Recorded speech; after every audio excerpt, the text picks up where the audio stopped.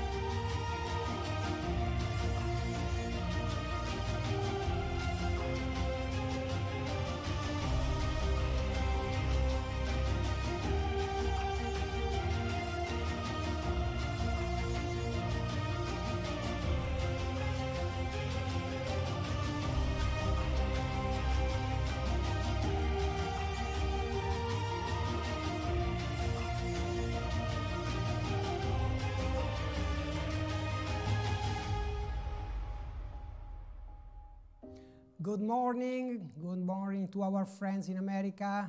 Good afternoon for our fellows in Europe, in Africa and Middle East. And good evening or good night to our colleague in Asia and Oceania.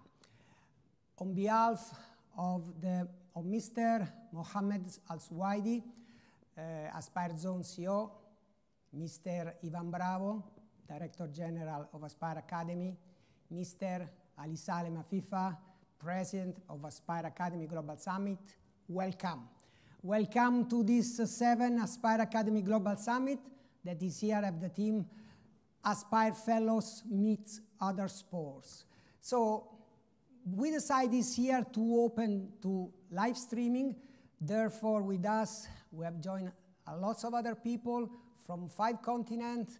Welcome to all of them. It's a pleasure to have all of you here. For those people that joined today for the first time, I would like to give a brief understanding of what is Aspire in the World Fellows. It's a community of 50 between the best clubs and federations and leagues in the world. We joined in 2014, and from that moment we start to create a great connection. We did lots of activity, and one of the main activities is the Aspire Academy Global Summit that we used to do 1 per year. But besides to this event, this key event where we try to share knowledge live, even if unfortunately for the last 2 years we are in a virtual, during that moment we are doing many other activities. For example, exclusive interviews. We interview coaches, top coaches to have their inside. We have fellows training to enhance our PDP. We do gathering here with a small group. And then we have a fellows research group. This group is working on research, and thanks to you guys, to your 50 clubs and federations, and thanks to the survey that we share with you, we already published 1 article, important article on scientific journal, and other 2 are under review. So this is our community, and during the last year, in 2021, we are doing a new program called Player Inside. And I think that this is really something that is exciting because we decide to give the word to the player. They are the main actor, and we want to know from there. And we learn a lot in these first 16 episodes that we're launching during this year, because we learn how they manage their training session, the strategy of recovery, their movements from youth to senior, what's the difficulties, the challenges that they found. And we know from them a lot of things, also from nutrition, how to manage internally the changing room, the leadership, or the relationship with the coaching staff. We strongly believe that to enhance the player performance, we should understand better the players. We should have the awareness, because only in this way we can strengthen our connection, our relationship. All in this way, we really understand what they need. Because at the end, they are the main actor, and all the things that we do are for them. This plan, Aspire Player Inside, as I said, there is a lot of work behind of this project. Aspire Academy is with the football, the performance science department, but with communication, marketing communication, with IT, with lots of our department is putting a lot of effort. But really, I would like to say thank you to all the fellows, to you guys that help us to do this, to perform this interview. And I would like to say thank you to the first 16 teams that provide players, that is Zenit, Inter Milan, Atletico Paranaense, Juventus, Real Madrid, Porto, Estudiantes La Plata, Basel, Man United, Atletico Madrid, and the 5 federations, Qatar Football Association, Italian Football Federation, but then also Brazilian Football Confederation, Argentina Football Association, and Honduras Football Federation. Really big thanks, because you allow to us to have exclusive interview of players such as Lukaku, Bonucci, Lovren, Pepe, Marco Llorente, lots of players that provide their insight. All our fellows and all the people that join now can find this interview on our fellows web. It's easy to looking for the web because you just put Aspire Fellows and you will enter in a world of full content on performance, sport medicine, coaching, more than 300 interviews, more than 300 presentations done by top experts, done by these 50 clubs and federation. And really, really, we are proud about that. Please, they asked me to all of you to mute your microphone. Please mute. Okay, so now, as I said, you will find this content on our web. And today I have the pleasure also to announce then that we did a face restyling, a facelifting of our web. It's a new look, and you will see, entering in this web something different. At the end, during the closing, we will talk about that. But now let's move to Aspire Fellows Meet Other Sports. Why this team? Why we decide to move in this direction? I have to say that our community has been forefront in terms of knowledge sharing these years. Not only because we organize a summit, there are lots of congresses, summits around the world, but for the concept. We decide to work together for the entire year. It's not just a summit, it's working together, share the knowledge. So this is something different. Even how to manage the Fellows Academy Global Summit with roundtable, with workshop, this is another approach. But today, we want to do a step forward. We want to cross the information, we want to cross over and bring the experts from other sports to give their insight, to understand what we can learn from them. In Aspire Academy, we are lucky, to be honest. We have athletes from football, but we have athletes also from other sports, and our guys can share, can meet each other. And the same the staff, the coaching staff can do, meeting athletics, fencing, and football together, and they learn in this environment. But we did a step forward as well.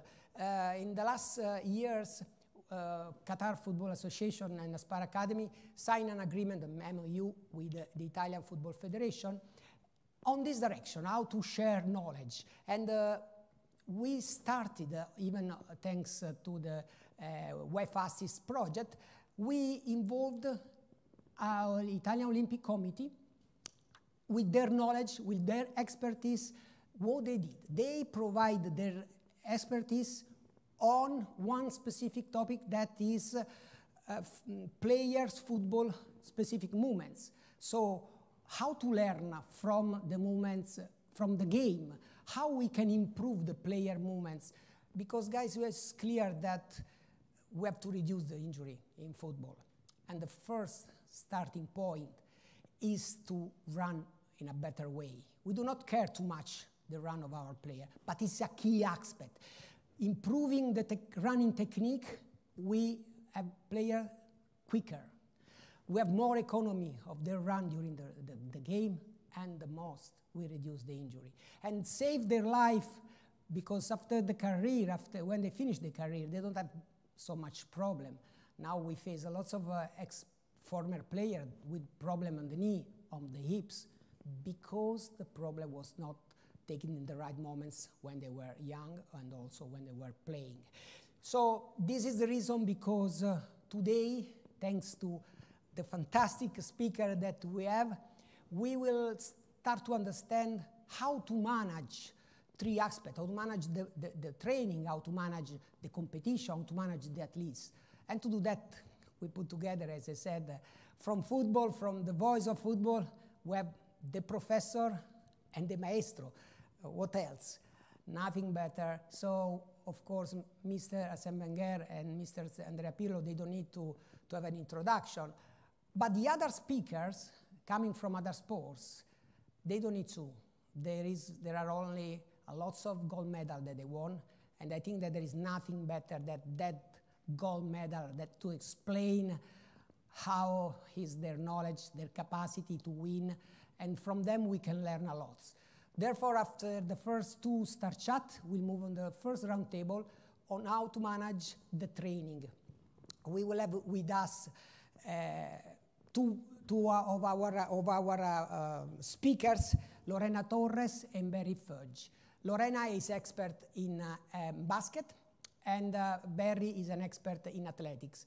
You see, we put together also team sports and individual sports because it's completely different. So they will, with Lorena, maybe we will talk about the challenges of NBA during the congested periods, lots of game, and this is one of the problems that we have with football, to be honest. But then with Barry, we'll ask him about the endurance, because he was working with endurance athletes. They won lots of gold medals. Is endurance an important aspect also for football or not? How we can prepare to have a peak of performance of one team or one athlete in a specific moments, because the athletic, they should arrive at the Olympic Games at the peak of performance. But let's imagine now during the World Cup, the teams wants to arrive at the peak of performance in one specific moment of the season. So lots of interesting aspects, and then we go to the competition, that at the end is the most important. How to manage the competition. So we bring together two top athletes, Ashton Eaton and Louis Scola. Ashton is USA athletes, decathlon, won 2 gold medals. And Louis is Argentina player, he won in Athens 2004 the gold medal, but he was playing in NBA. So what's the key? Why they can give us some advice, key advice. During the game, what's happened in the mind of the athletes? The athletes, which are their emotions? How they manage the moments before, the moments after, how they deal with this pressure. All things that will give us an insight, and we will learn from them, I'm sure. In the last round table, we have a guru of volleyball, is Coach Kirali. Coach Kirali, he won everything. He won as athlete, he won as a gold medal as athlete, and gold medal also in the last Tokyo Olympic Games. He's really a person that is very interesting to learn from him. He can speak hours and giving all the moments new content, new philosophy, new approach. So it's the time to start, to leave the floor to our stars, and to start this summit with the content. And for this reason, I will call on the floor the first moderator, that is Rodri Williams. Rodri, welcome. Walter, how are you, my friend? Fantastic. Lovely to see you, and lovely to be back here. It was here in 2019. Yeah. You know, you're right. talking about your website has had a facelift, but not you and I. Oh, it's the same face here. But we try with the color. I remember, of course, in 2019, looking at the list, remember Samuel Eto'o, Tim Cahill. Pleased to say that Tim will be taking part. Or is that a secret? But there we are. He's here. We're delighted that he's here. And you know what? You talk about Aspire and about knowledge. And we have one of the legendary football coaches in the room with us here now, Bora Milutinovic. And you know, he continues to be a student of the game. He still makes notes. He's still hungry. And he will still want to hear what our guests have to say. And this is the secret, I think so. I think so. The secret is keep going, pushing. We ask to the athletes, we have to do the same. A few years, 2 years ago, much more people were here. Now, what do you think? We have to back to this number next year. As I put down here, we're not in the same room this year, but we are proud and delighted to be able to introduce to you the most influential people, as Walter said, not just in football, but in other sports. Hence, Aspire Fellows meet other sports. So I let Walter take some time to relax. This is Aspire Fellows Meet Other Sports. Wonderful. So to begin with this year, it gives me great pleasure to welcome a gentleman known as Le Professeur.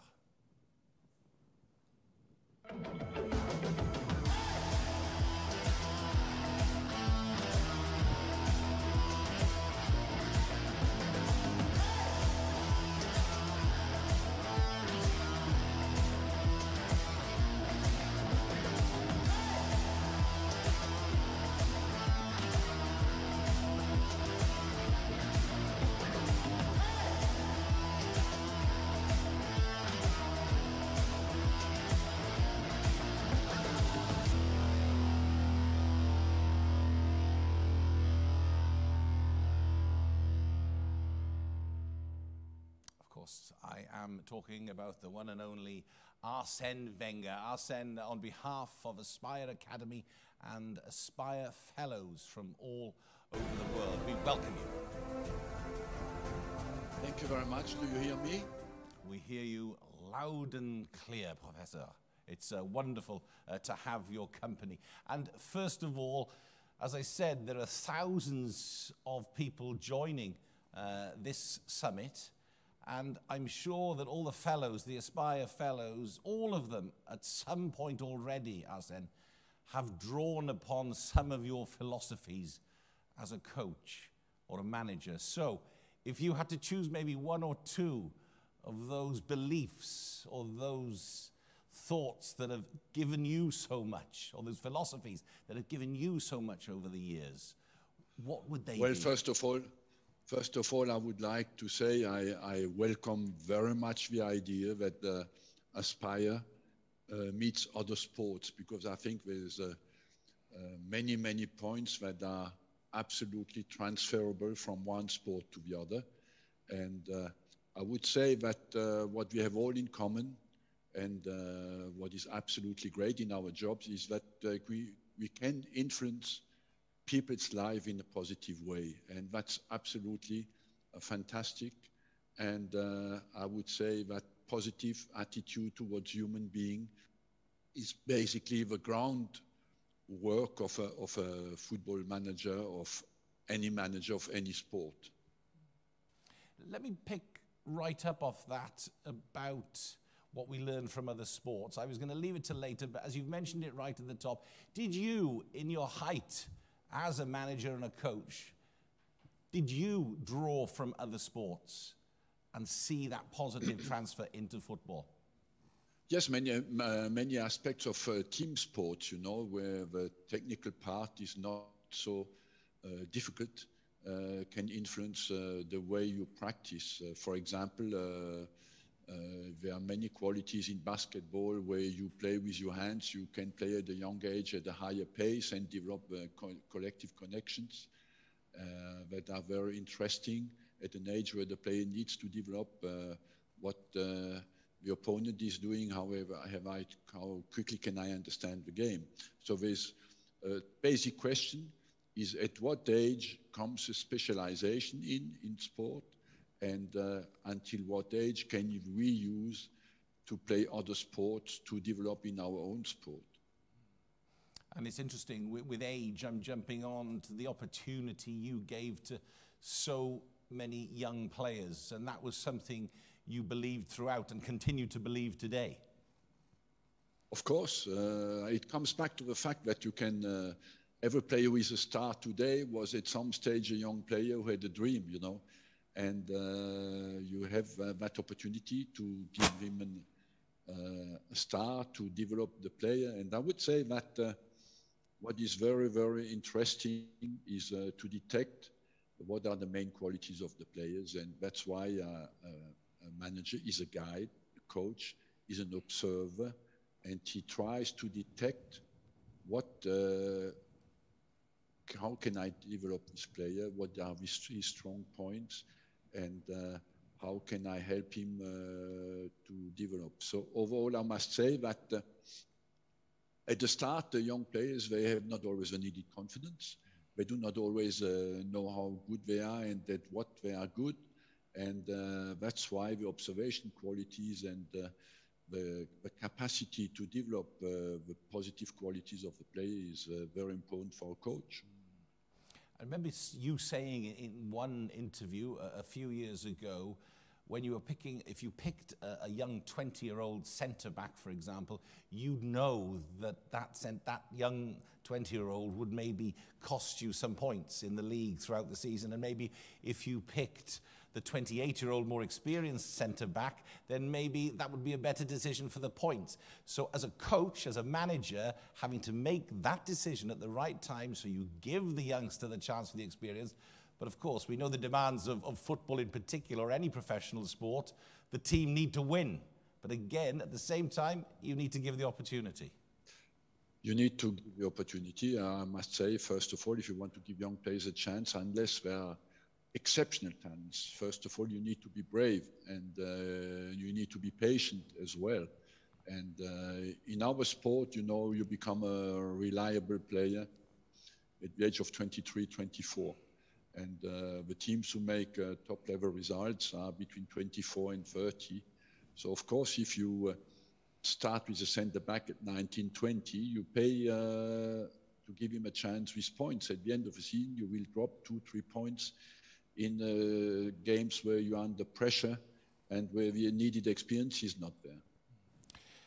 So another one of your interviews with young players, you said while you were making psychological profiles, the stamina in the motivation is more important than the intensity of the motivation. The motivation, yes. Would you like to explain that a little bit, please?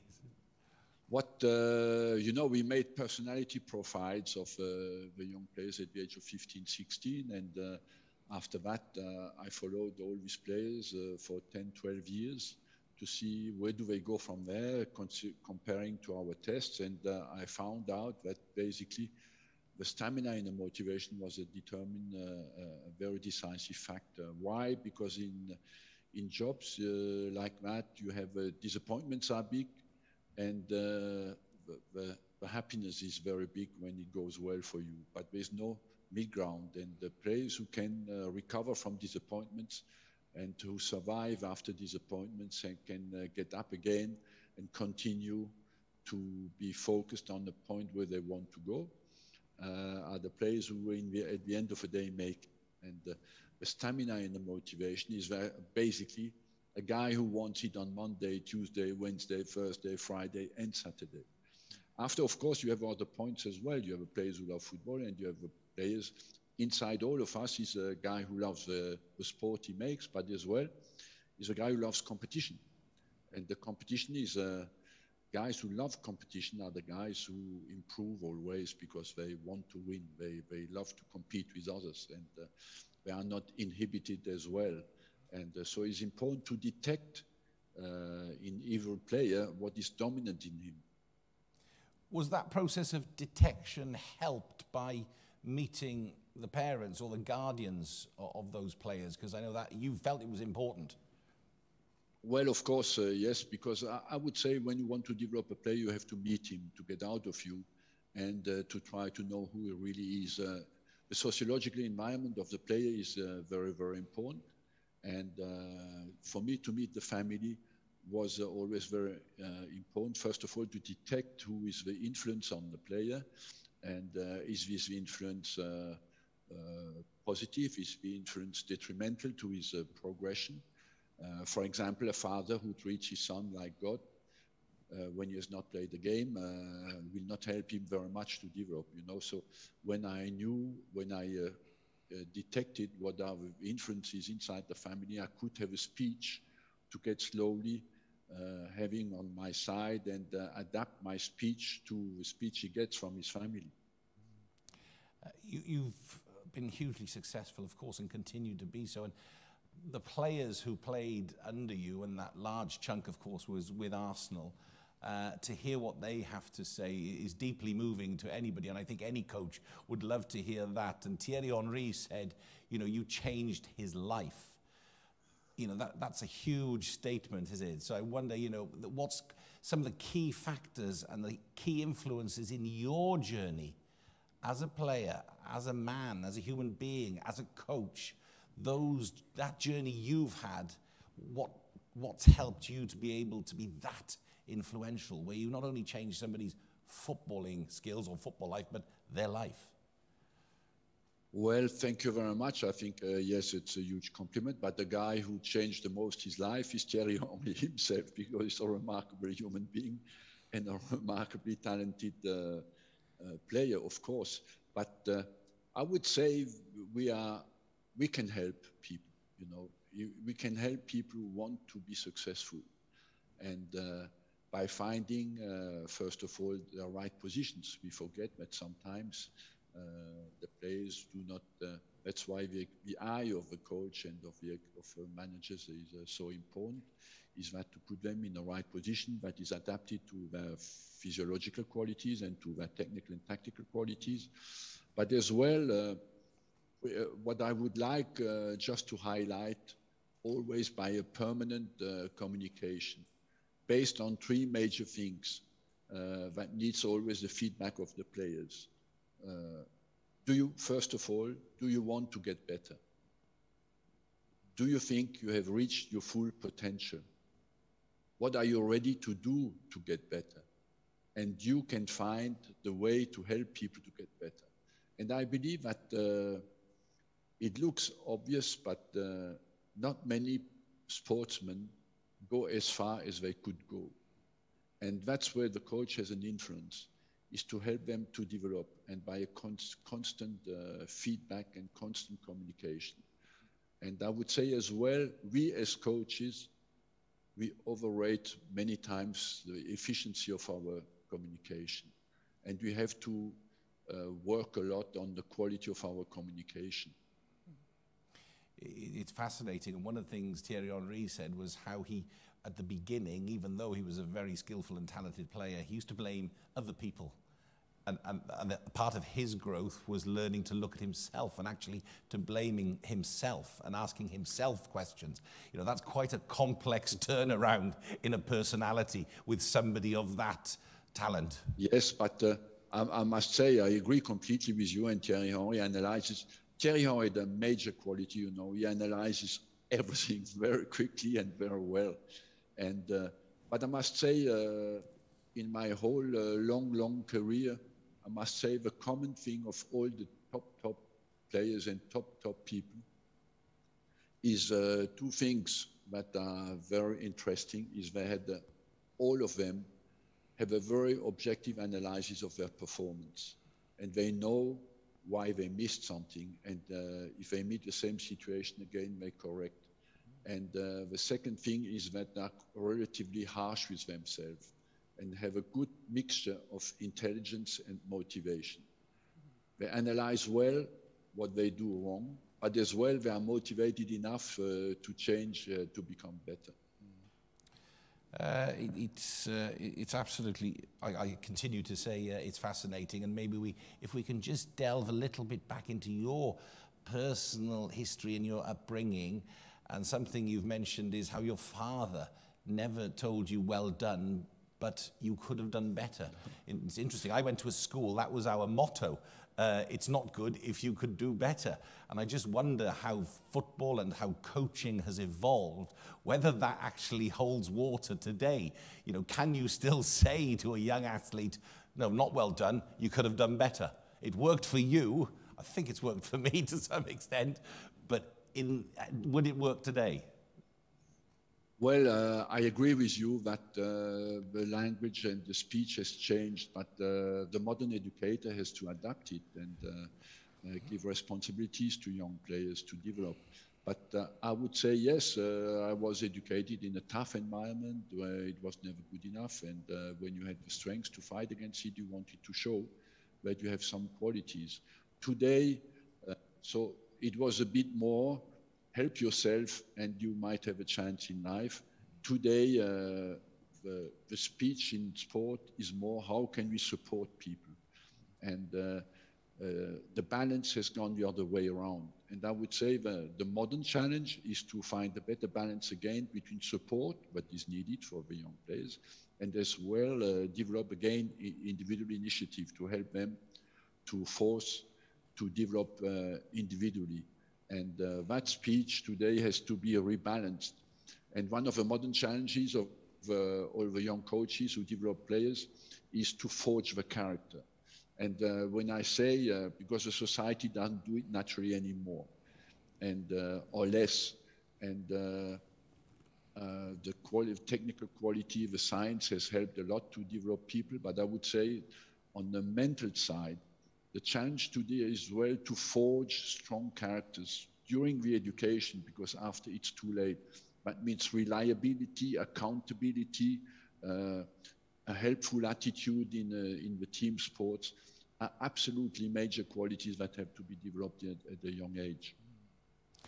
What you know today, out of everything that you have in your knowledge, what of that would you have liked to have had as some advice when you were younger? Well, I would say I think I had one quality. I tried to be open-minded, what is an important quality when you're a coach and or manager in any sport. And I had, as you said before, maybe from my education, I tried to get better. And I would say I was always open to science. And if you look at all the major science that exists today, we were always at Arsenal the earlier ones to incorporate and integrate science. Why science? Because of course I knew I was making important decisions, and as well because science could help me to understand better the world I live in and make more objective decisions. And that's why I believe the modern coach, when I started at a very young age, I had to fight to get information. The modern challenge is for the coaches is to use well the quantity of information they get and to select the 3 or 4 important data who can help him to make the right decision. So the problem has been reversed. Today you have to select before you had to chase. You mentioned science, nutrition, of course, and certainly when you arrived to the UK from Japan, it was an instant factor that you changed at Arsenal Football Club. I happen to know many of those players when you arrived very well, and they always tell the story that it was the shock of their lives. But even today, all those years on, that's still essential, and that nutrition is also still evolving. Whereas nutrition was just part of what I call the invisible training, you know, is the training has to be divided in visible. That means what you do on the football pitch, and invisible is outside the football pitch, how you prepare. And so, of course, I tried to bring that in. But I must say the players were intelligent enough to understand that it could help them to get better performances and last longer in the job. Let's not forget, if you look at it shows you how science has helped people, is that the best goal scorers today are people who are all over 32, and the fight between the 3 Ballon d'Ors this season was Messi, born in 87, that means 34 years old, Benzema, born 87, 34 years old, Lewandowski, born 87, 34 years old.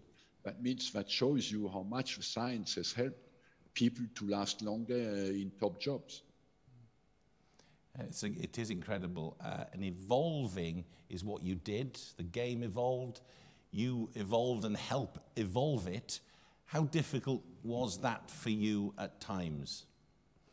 No, it was interesting. I would say that was the real challenge I liked. You know, it is not.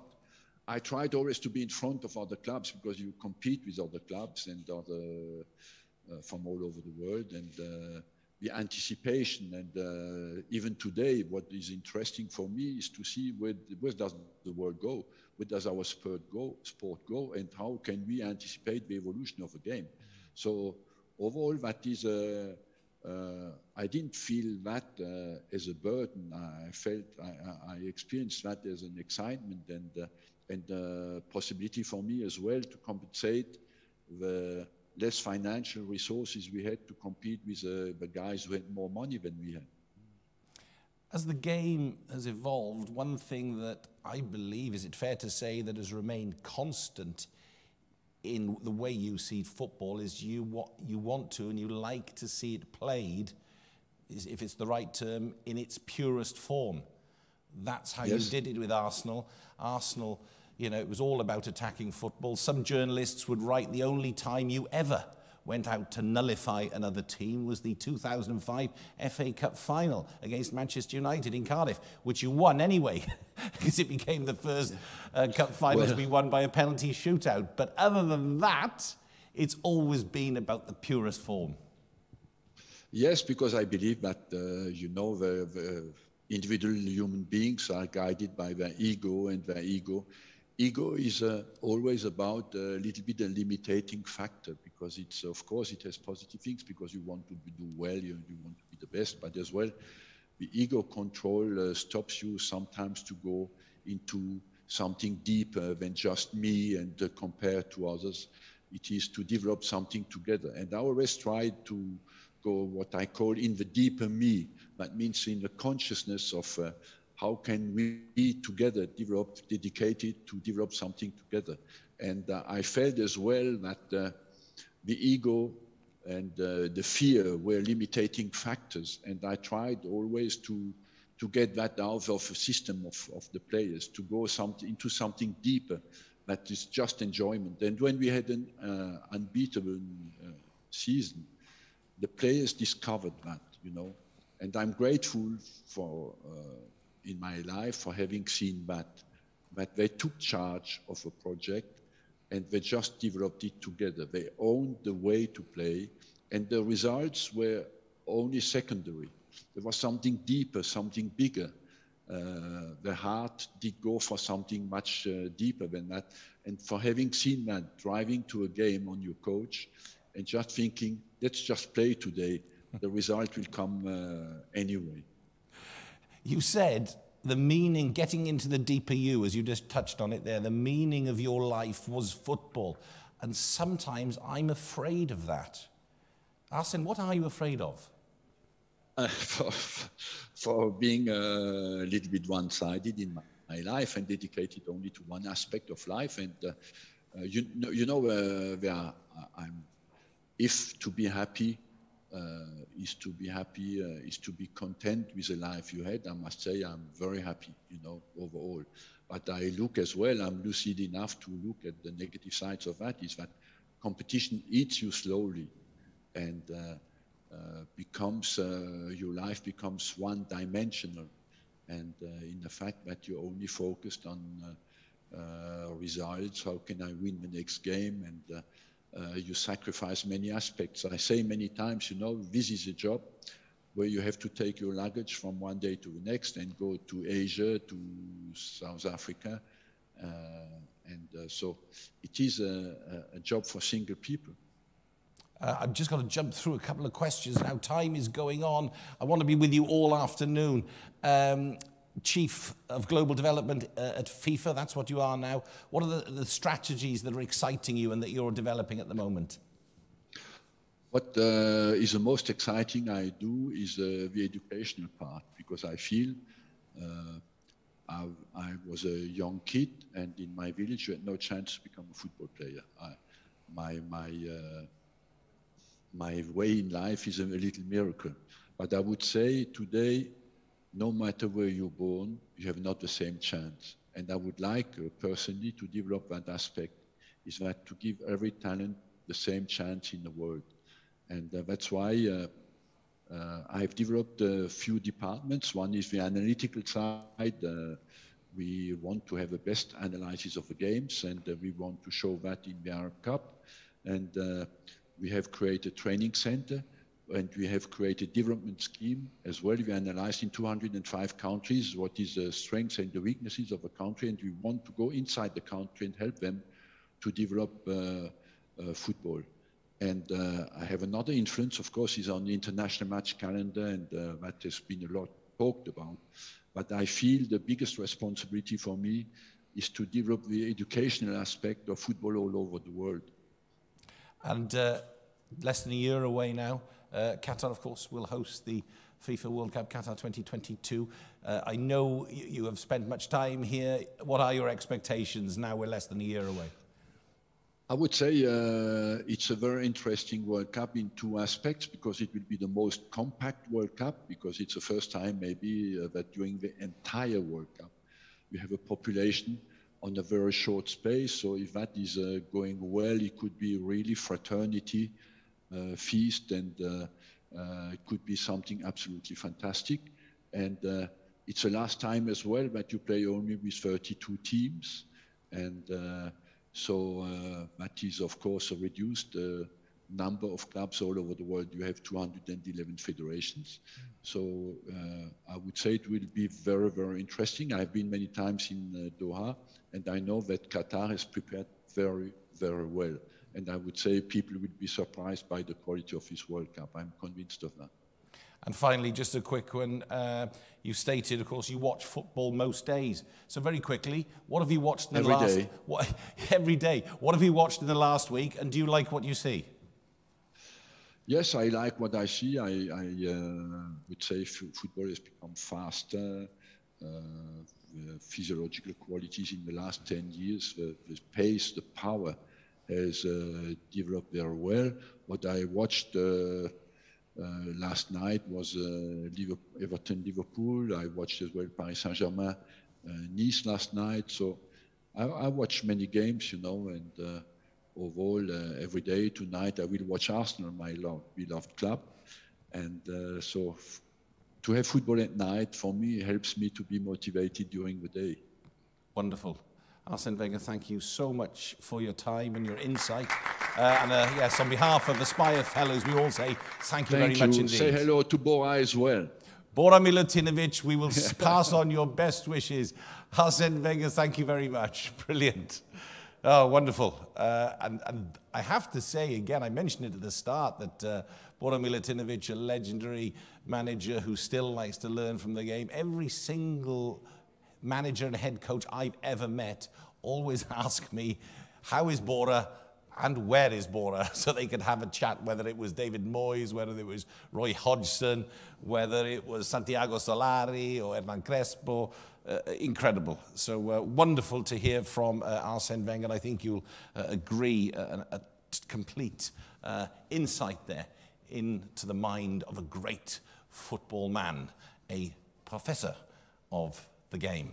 Right, we stay with me for a moment because we go on to another huge name in the world of football. This gentleman is considered one of the greatest players of all time. The vision, the ball control, the technique, the passing, and of course the deadly art of the free kick, the maestro.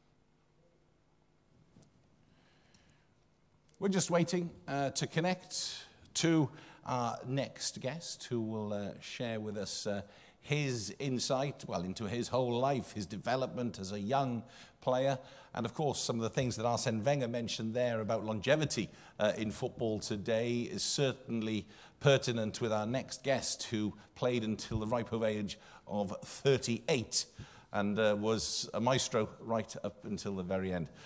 Interesting to hear Arsene Wenger's thoughts there on player development, the psychological aspect, the physical aspect, and how they used to do the player profiling at a young age, and how important it was to be able to single out those fantastic qualities at such an early age. And it's interesting to see, of course, Thierry Henry, one of the players that we talked about there as an assistant manager there at Belgium now, and of course Patrick Vieira, another one of the great players under Arsene Wenger, who is in the English Premier League with Crystal Palace.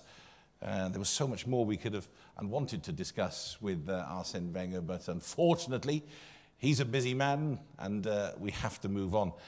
Coming up later on, as Walter said, of course, we'll also be speaking to Karch Kiraly. And now he is an incredible coach of volleyball, joining us from the United States. And he's he's been successful in a unique way in winning 3 Olympic gold medals as an athlete with volleyball, and now, of course, a successful coach. And he's the current coach of the women's US volleyball team and led them to a gold medal recently in the Tokyo 2020 Olympics. So he will be coming up in just a little while. So we are back to the maestro. So once again, let's welcome the one and only Andrea Pirlo. Andrea, how are you? Very nice to see you. Oh, Andrea will be speaking to us in Italian, and therefore I will have a translation here, so I'll wait for that. I was introducing you there, Andrea, as, you know, a great playmaker over the years, and those qualities, you know, the vision, the ball control, the technique, the creativity, your passing, all those gave you the title of maestro. So, with that title in mind, did you find that a huge responsibility or a motivation?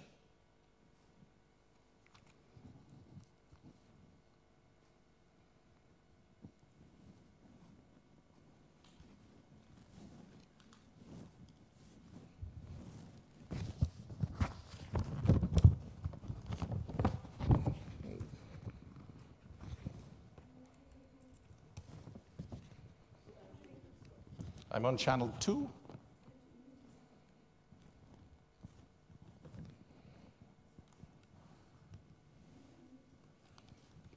There's noise, but I'm not hearing. Sorry, Andrea, if you just stay with me for a second. I've got the right channel. I can hear noise, but I can't hear anybody talking. It's working. There's just... here we go. Is somebody talking?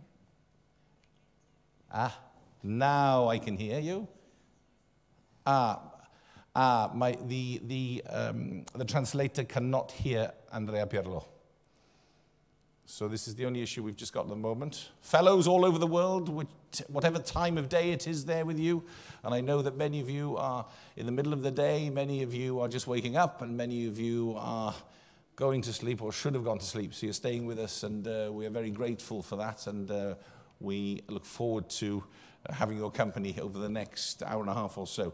Tim Cahill is still here. He'll be in charge of one of the round tables as well. And as I said, I'll be speaking a little later to another influential character in Karch Kiraly, the volleyball coach from the United States, because that, of course, is the subject of our discussion today. Aspire Fellows meet other sports, and that transfer from one sport to the other, training techniques from one sport to the other, and whether that be physical or whether that be mental. And again, Arsene Wenger touched on that and talked about many of the positive transfers from one sport to the other. And he was talking about basketball. It's interesting, actually, basketball is one of those games that whether you play rugby, football, or many team sports, basketball is one of those games that are used often, well, years ago and today, to help develop the training techniques. So those were Arsene Wenger's thoughts. Of course, Arsene Wenger, there's a movie out at the moment called Arsene Wenger Invincibles. If you get a chance to watch that, that is a fine piece of cinema. Great story, great access, and Arsene Wenger himself appearing in that film, of course, and very honest indeed. Certainly looking forward to hearing from Andrea Pirlo. I hope we are able to sort out this little technical issue. As I said, Andrea Pirlo, of course, who played until the age of 38, finished his career out there, in the United States. That was a little bit of a loud screech. There we go.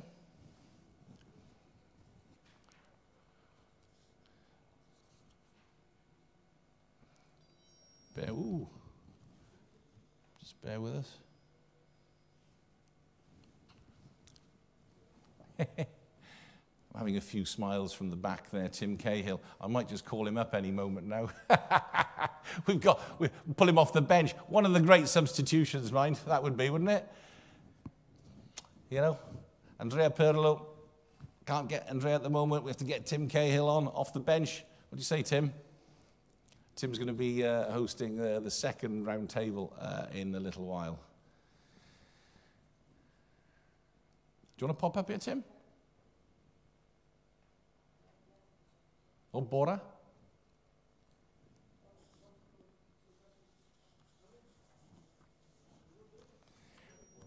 Ooh. Yeah, I was just saying, I remember looking back at that wonderful summit we had in 2019. Give me what I need to go. Okay. Good afternoon. Give me one ball. Give him a ball. Give him a stage. To play. How are you? Cue those applause over there, if you don't mind. Pleasure is mine. Hey, How are you? you coming up? Come on. There you go. Still an athlete. Going to sit over there. And I tell you what, you say give me a ball. When I walk to go and have a sandwich for lunch, that's exactly where Bora was, down on the pitch with the ball. Normal. This is my life. It is, I'm sorry, my English is not so good. Buongiorno, Italia. Buenas tardes. You're English, you speak Italian, you speak Spanish. Serbian. Serbian. Serbian. You speak. Do you want to have a seat? Have a seat. Thank you very much. Let's get your reaction to some of the things that Arsene Wenger said there. Specifically about the development of a young player, because he was with Arsenal. That was one of the things that he became very well known for, was developing that young talent and giving that young talent opportunity. Normally, you need to give opportunity to a young player. You know, first, I'm so happy to be here in Aspire. You know how many years I'm here? I'm going to give it 15 years. No, 12. Oh! No, but you know what I tell you? I'm very happy, for example, lucky to work in Al Sadd, 2004, 2005. We win Emir Cup. But you know how many young players we have in the team? The under 60, under 70? What do you think? Now I ask you. Right, so as you arrived or after you arrived? No, when I arrived. How many players from under 70 play in the first team? As you arrived, I'd say maybe one or two. But after? All. No. I'd say after. I'd say seven or eight. Seven. It's very important. I think very important to know mentality the young player, what you need to do with them. I come from one beautiful school, the Partizan Belgrade. I learned there to play football. After I do my training in relation, and I learned it's so important. But much more important, you need to show what they need to do. You know what is my problem? Sometimes. What is it? I don't speak English. So, communication. Communication, but, for example, in US national team, 94, no league, nothing, but we have very competitive team. My empathy with the player was great. For this, I am so happy. Much more important what you show them in the field, you know how much you speak. Yeah. So that was a hurdle that you had to cross to get the best out of the team without being able to necessarily make your point very clear through language. But how did you make your point clear then? Through what you showed them, through... But very, very easy communication, empathy, everything. How training need to be? Yeah. Now I got to ask you one question, you know answer. Which action is more important in the game? The next one. Congratulations. No, you learn very well. This is what I've learned from Bora after I don't 10 years in Qatar. Other question, who decide where you go to move in the field? Who or what? The ball. The ball, of course. You speak so much, but you need to know, you need to have a relation, what you need to do when you have ball, when you don't have ball, how is the pressure, what encompassing so many things, but so easy. For this, step by step, one day you come to be great player. You know, you made a big name as an international manager, of course, and your huge success in FIFA World Cups, and therefore bringing an international team together and getting that to gel is very different from a club manager. Arsene Wenger talking about the psychological profiling and meeting of the parents. That's, you know, so you create the player within the club. Very different to international football. But it's same. The game is same, international or the team. The game is same, but you need to know what you need to do to be competitive. I was so lucky to, you know how many games I have, international game? 312. 312 international with national team, but I think this is important. You learn, but the football is the play. You need to know what you need to do with the ball, without ball. After you need to show, so easy. So let me ask you what I asked Arsene Wenger there. What you have learnt and what you know today, with all your knowledge and experience, what of that would you have liked to know when you were a young footballer, just starting in the game? Today? Yeah, you know, so if you had all the knowledge you have, Yes. but if you were back as a young boy, what of that, what information would you have liked to have then? You know, to enjoy the game. They speak so much about depression. You think depression exists or not? What do you think? Now is my question. Depression exists or not? I think the pressure can exist. It depends how the individual and how the head coach or the manager or for the player. Yeah, how they deal with it. For example, tomorrow you play one very important game. You have pressure or no? What do you think? Of course. This is my, what? I think so. I think no. Well, but that's your job. But for this, you don't need to think, guess who I play, but I need to repeat what I do in the training. All time, I need to do my best. Even I make my best, everything is easy. You need to have team spirit. You need to work in the training, team spirit. How you training? You training how you play. How you play, how you training. Very simple. But you need to know exactly what you need to do. So as an international manager, that was your job, to help the players forget about the pressure, to reinstall the enjoyment. Why need to do? You need to enjoy. You need to enjoy the game. Why? You need to do your best. After, when you play the game, only you need to repeat what you do in the training, but this is the key. What you do in the training, how you do the training, after everything is easier. Do you think it's harder? Do you think it's more difficult to always enjoy the game today? Do you think there are added pressures today? No pressure. For example, for our player today, I tell our player, I support Qatar, normally, they need to do it. Full stadium, public, everything, grass, everything in person. Now what I need to do? I need to repeat what I do in the training. I need to enjoy the game, to do my best. I repeat, next action is more important.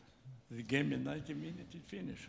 See, it's very interesting because what you're doing is breaking it down and simplifying it, and I agree with you 100%. So, with all the developments in training, in science, in nutrition, is there too much emphasis on that, or is that still crucial? Only the ball. Only the ball, enjoy it to play. This, I understand today you have so many things, but I'm old school. You know, I'm young with my heart, but old school. What is so more important, you need to know what I need to do exactly. You have to perform better. Okay, let's go into your past as a manager, as an international manager. There must have been a moment somewhere with one of the countries, USA, Costa Rica, Nigeria, whoever, where something didn't quite go right, or you maybe got tested, or you got frustrated. Impossible. No, impossible. For this I smile, but I smile impossible to be frustrated. I need to be happy to have team. For example, in China, I have team. You know how many people in China they have? 1,500,000,000. It's incredible. But what we need to do? We need to do our best, but we need to prepare to do our best. How you training, what you do, everything. Many times I have big problem. I never play 11 against 11. You understand? 11 against 11. The way how we training, so many things, tennis, ball, they do their life. After we play the game, you need to repeat what you do. So, not one moment where you thought, this isn't going the right way? You never? You need to control the emotion. You tell you, okay, we changed the way, but no, show the people what you need to do. Yeah, so there were moments. No, this is the moment. Normally you have moment, but you don't speak about this immediately. You need to switch. You think positively. You need to see you winner. Okay, then which was the toughest challenge for you as a country to lead in the World Cup? Which of those countries? To be part of the team. When I'm part of the team, everything is easy. Okay. No, but I tell you what, trying to break Bora down is impossible. But it's like this. No difficult moment. You need to control emotion. You need to know what you need to do. I don't. So which country took the longest for you to feel comfortable? This is not against the country, but for you to be comfortable with being able to deliver your job and get the best out of the team? No one country. No, really. For example, I was in Nigeria. Nigeria may be more difficult. They have a player all around the world, but you need to find a way what you need to do to have the good team. Good team. In China, for example, I don't know one word Chinese. I don't know the name of the player, but we play incredibly good one. You use all what you need to psychological preparation. I tell you, for example, one film, Remember Titans? You watch it, Remember Titans? Vidensi Vakshito, maybe you don't watch, but you need to watch this. Quite old. No, but you need to watch this. This is incredible. Yeah. We do everything what they do, it's easier. I mean this as a compliment. You are still a student of the game because you tell me that. And you go and you watch football every day, like Arsene Wenger. You go to see... No, sorry. Arsene Wenger like me. You know why? He's younger. Of course. Respect. You know what? Arsene Wenger, for example, was great coach in Monaco. Yes. When I was coach in USA, he was coach in Monaco, great coach. After I don't like to speak the Japan, to speak the Arsenal. But what do you look for now when you go? You go and you film your foot. I see you there in football matches. You're recording football matches. You watch them back. You know, this is it's a great love and a passion for the game. What are you looking for now? You know, you're here as a first organization, the team. This right. is more important. How is organization? The film, I never tape the ball. I tape how is around, but the ball is not important. But you need to know what you need to do. All immediately you see how is organization, the team. But now, what you work more, with the ball or without ball? Question for you. Well, I think they're both equally important. No, the ball is important, but you need to. You need to have ball. For this, you need to recover ball. Yeah. This is for example, the corner kick, free kick, everything. This action is so important. Immediately you see if the team work, if it don't work. Let me try and get into your person, because you're very good at just keeping that distance, you know. And Arsene Wenger said there, say hi to Bora for me. You know, he knows they all have a huge respect for you. Me too. But David Moyes, when he came here, first of all, he said to me, "Where's Bora?" And Roy Hodgson, and I was lucky to be with you that night, you know, the former England manager. And this huge respect, what do you feel you can still contribute to football? Do you feel that way, that you can still and want to? Normal. I like football. This is my life. This is many times they tell Bora, you're so old, but I don't think. I didn't say that. No, but I know what you think. This is important. But do you know what I think? I'm so happy. I enjoy the game every day. I compete. I do my best. I think it's not important age. It's important how you feel, what you know, how is your passion. Do you like, I asked Arsene Wenger that as well, he watches football every day, you watch football every day. Do you like what you see now? The game has changed, the game has evolved. Television looks so nice, you know, you have the color, you have camera, you have everything, but the football, I don't like to speak. I prefer before. I prefer before you have much more player with the talent. Today is different. Somebody tell me other day, today is different than before. Before, you have young player, the oldest coaches. Today, you have youngest coaches, but oldest player. Now you know what I mean. Well, it was a very interesting point he made about the Ballon d'Or, with Messi winning it again for a record time, But the other players who were also up for it were players who were all in their 34, 35 years of age. For example, if you mention Ibrahimovic, yeah. To not go outside. Here, which player he make more attention for the Qatari football? Tabata. How he old is? Rodrigo Tabata is 40. He's 41 this month, in November. But every day when he comes, he scores goal. What do you mean? Age is not important. Yeah. Much more important is how you feel, what you know, how you are physically, psychically. I think... Well, we saw that with Xavi now at Barcelona as the head coach there, of course. When he came here to play, he played into his late 30s and always gave 100%. The same as Raul when he was playing. You have so many players around the world. The goalkeeper is around the world. Yeah, but it used to be goalkeepers, now it's players. Andrea Pirlo played until he was 38.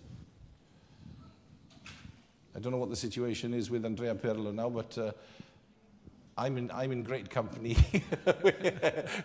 with Bora Milutinovic. Now then, the FIFA Arab Cup is here at the moment, Bora, and we're just less than a year away from the FIFA World Cup, Qatar 2022. So how many times is World Cup? It's tomorrow. No, you know why tomorrow? You remember when Qatar wins? Yes. 10 years ago. Yes, 10 years ago. It's already 11 years ago, actually. No, okay, 11, but precisely a year earlier. Yeah. World Cup is tomorrow. But you, I mean, you have seen that development. I've seen that development over 10 years. You've been here 15. So you've seen that whole development and the commitment and the investment to being able to put on this tournament. How do you feel? I mean, you support Qatar now. I'm not sure. No. I saw the piece about you. I wasn't sure whether you supported Qatar or Serbia when they played recently. No, also, you forget Mexico. Yeah. USA also. Yes, no, but my team normally is Qatar. Yeah. I'm here. I don't like to put orders. Qatar, Serbia, Mexico, USA, Nigeria. So only I'm sorry for China. Okay, let's just finish off with talking about Qatar, because as a young team, recent results were a bit tough as they played against the likes of Portugal, Republic of Ireland, Serbia in the UEFA World Cup qualifiers, which they didn't need to win, of course, but it was experience. But as a young side, they won, 2019, they won the Asian Cup, which was a tremendous victory for them. And they've done very well in other competitions, namely the CONCACAF Gold Cup in America last summer, which I think they should have beaten the USA, but they didn't. No, but also they play a very competitive team. The USA very competitive team. They have good coach, good managers, so many young player mentality. But for the Qatari team, what is important? To believe, to prepare good, to be ready one day before. In the day the game is important. Now, not so important. Yeah. So, based on that, people and players and other countries around the world still don't know everything about Qatar as a national football team. Still, it's a bit of a mystery.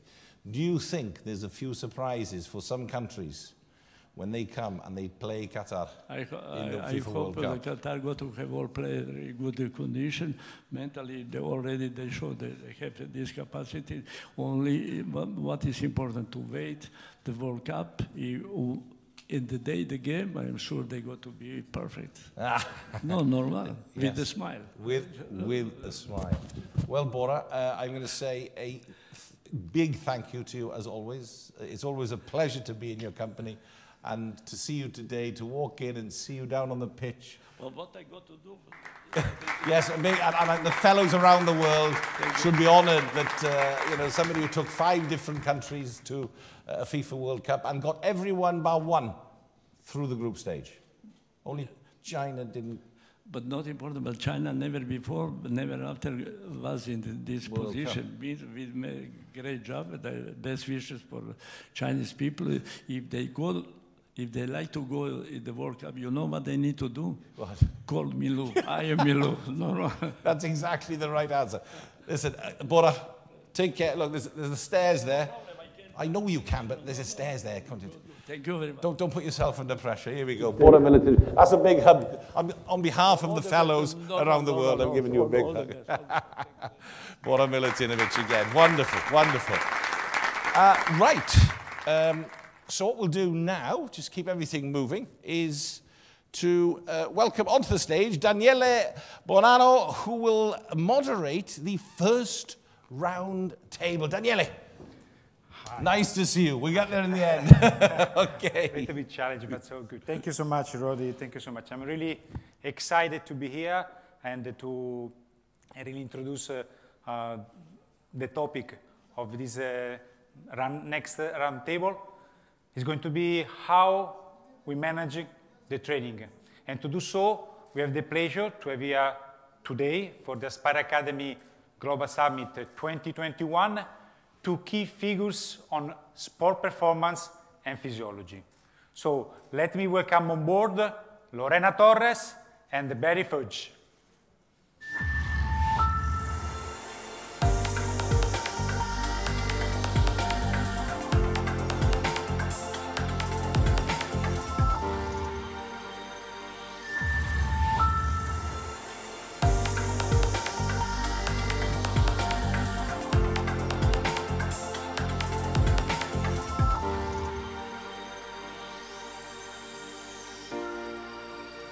So welcome Lorena, welcome Barry, hope you're well. Hi, thank you for having us. Hello, hi Barry, can you hear me well? Hey.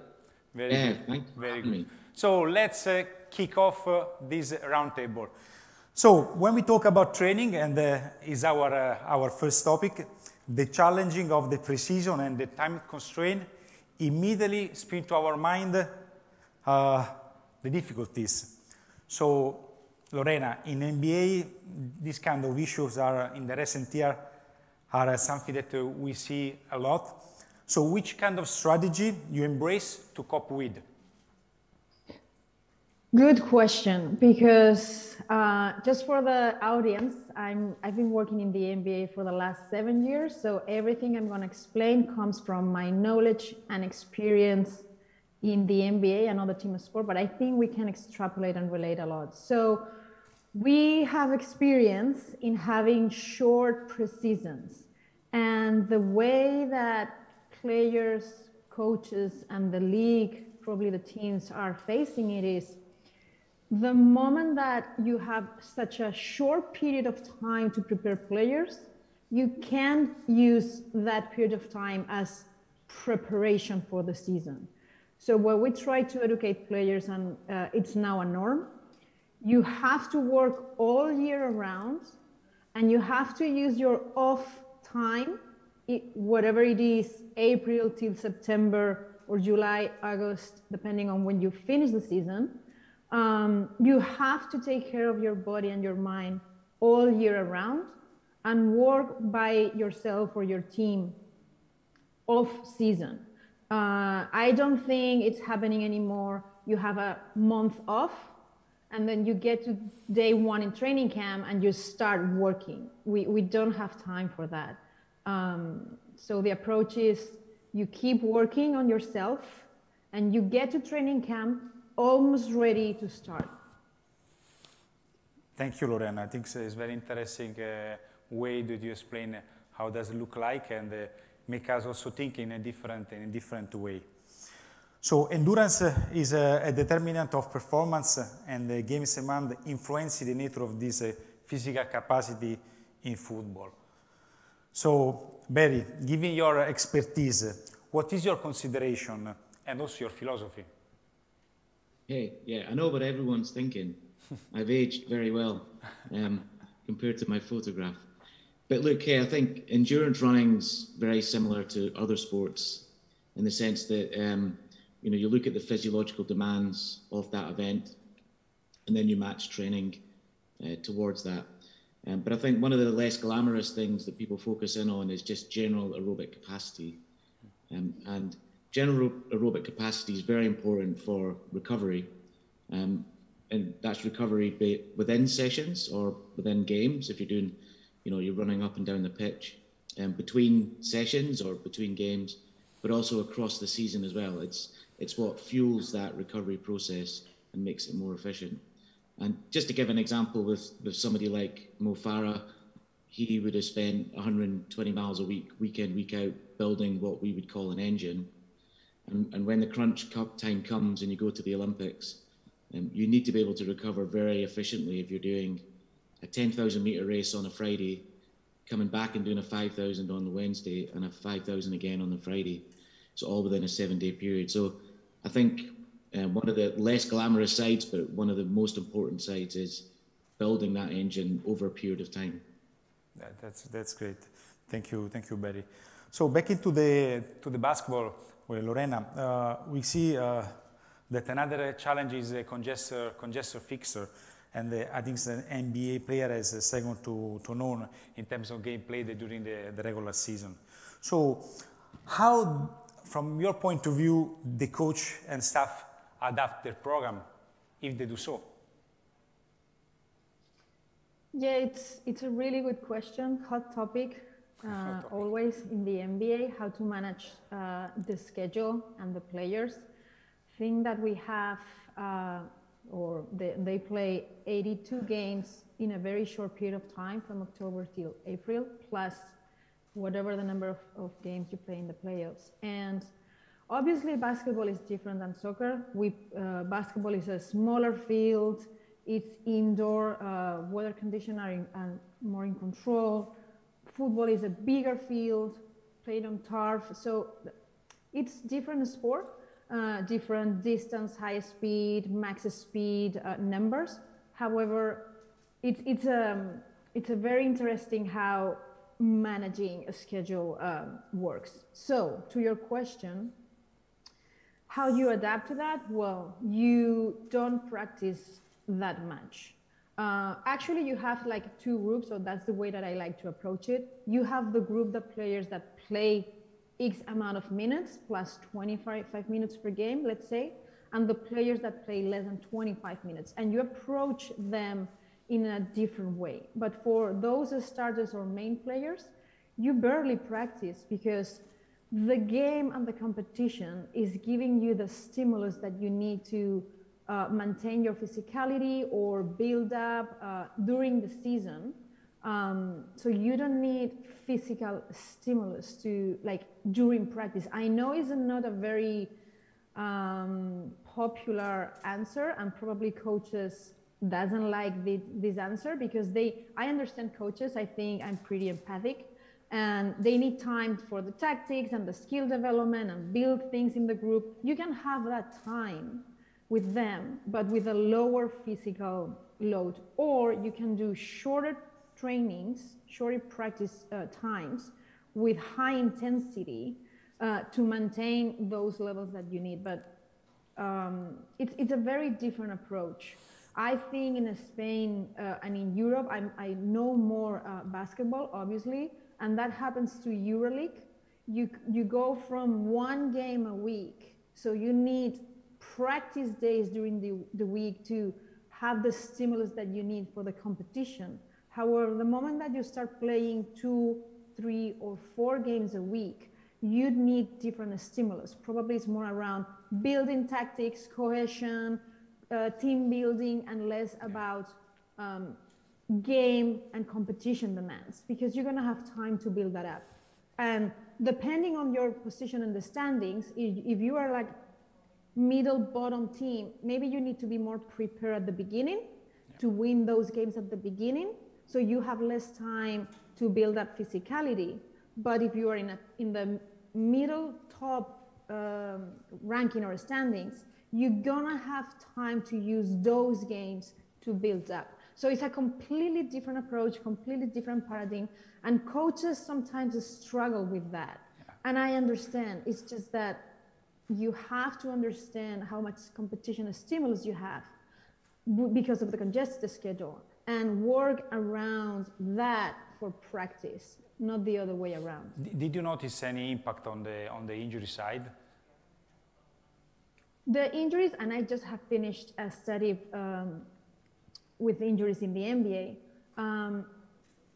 It's not, I don't think injuries is only about training a stimulus, it's managing the schedule. It's very, very complicated to have the top players on your team playing all the games all the minutes. So what we have to do, people like me, is analyze the schedule, do the strategy, which games can you rest, or how are we gonna manage your minutes at some point, so you can play the more games, the better, without putting you in a risk situation. I don't like the prediction of injuries or just having some data to predict injuries, but obviously we have information, and with that information we have trends. And it's more about managing players individually rather than are we training too much or are we training too intense only. No, it's interesting, and back to the football, of course, managing a different number of players in terms of the roster is interesting how this can be switched or thinking different in a different way. But thank you so much, Lorena, very clear and interesting. As you say, it's an interesting topic. So Barry, we know that you conduct really several interesting research on performance on Kenyan runners. And which are the main outcomes, the secret behind? And do you think there is anything that you see applicable on football, in football environment? Yeah, of course. You can learn from everywhere, I think. Like with most things in life, it's not just one answer. The success of Kenyan runners is multifactorial, and there's lots of stuff going on there. But I like to boil things down into three main headings. The first one being talent. I think you've got to have supreme talent, and of course Kenyan runners, there's quite a lot of talent there. In endurance running, unfortunately, talent is king. In other sports, you might move around the balance of these three things I'm about to talk about. So talent, number one. The second one is environment. So the environment that you grew up in, the environment that you're coached in, the people around you, the things that you eat. Your approach to life generally has a big impact on how that talent comes through. Just linking it back to Mo Farah, he has an identical twin brother, which means he has the exact same genetic template to be a world-class distance runner, but he grew up in a different part of the world from Mo, not the same type of environment that's conducive for running, and he's as far away from a distance runner as you could probably get. So a really good example of the interaction of the environment and talent. In Kenya, it might be altitude, it could be running to school, it could be diet, it could be the coaching structure that they have there. And I'm sure in football, you can all think of your own environments to nurture talent. And the last one is mindset, or as some people might call it, hunger to be successful. It's the get up and go. It's the bit that allows you to make the most of that environment, make the most of that talent. And I think the best athletes that I come across have those three things going for them. And I think if you use that lens to look at the environments that you're maybe working in now in football, and look at the balance, what is the balance you're looking for? Is it talent? Is it environment? Is it mindset? Do you have any discrepancies in any of these three areas that you might want to work on? And certainly in Kenya, the mindset of getting out of where they are, the hunger for success is massive. And I'm absolutely certain in football that these three things are important as well. Yeah. Thank you, Barry. Really, as always, when you bring this kind of topics, you will always reflect on your context. And imagine here in Qatar how much we are proud to work on, to find talents and have the right environment, the right mindset to be able to perform at high levels. And this is another area to go deep inside. Before to move on, just for our fellows that are connected, if somebody want to address any question, please, there is a chat. You can write there, and one of the questions will be picked up from our staff, and then we will bring on board to Lorena and Barry as well. So, Lorena, let's back to our World MBA, and I think there is in some part some kind of anticipation on area that maybe we will see in next future in football. That, as we know, the player training most of the time individually, as you were mentioned before, with their own staff sometimes, that are getting larger and larger, so personal trainer, physio, mental coach. So the question you, as also director sometimes of performance, are you managing to coordinate all this flow of information and make sure that the people that make the right decision on the player, they take the useful one?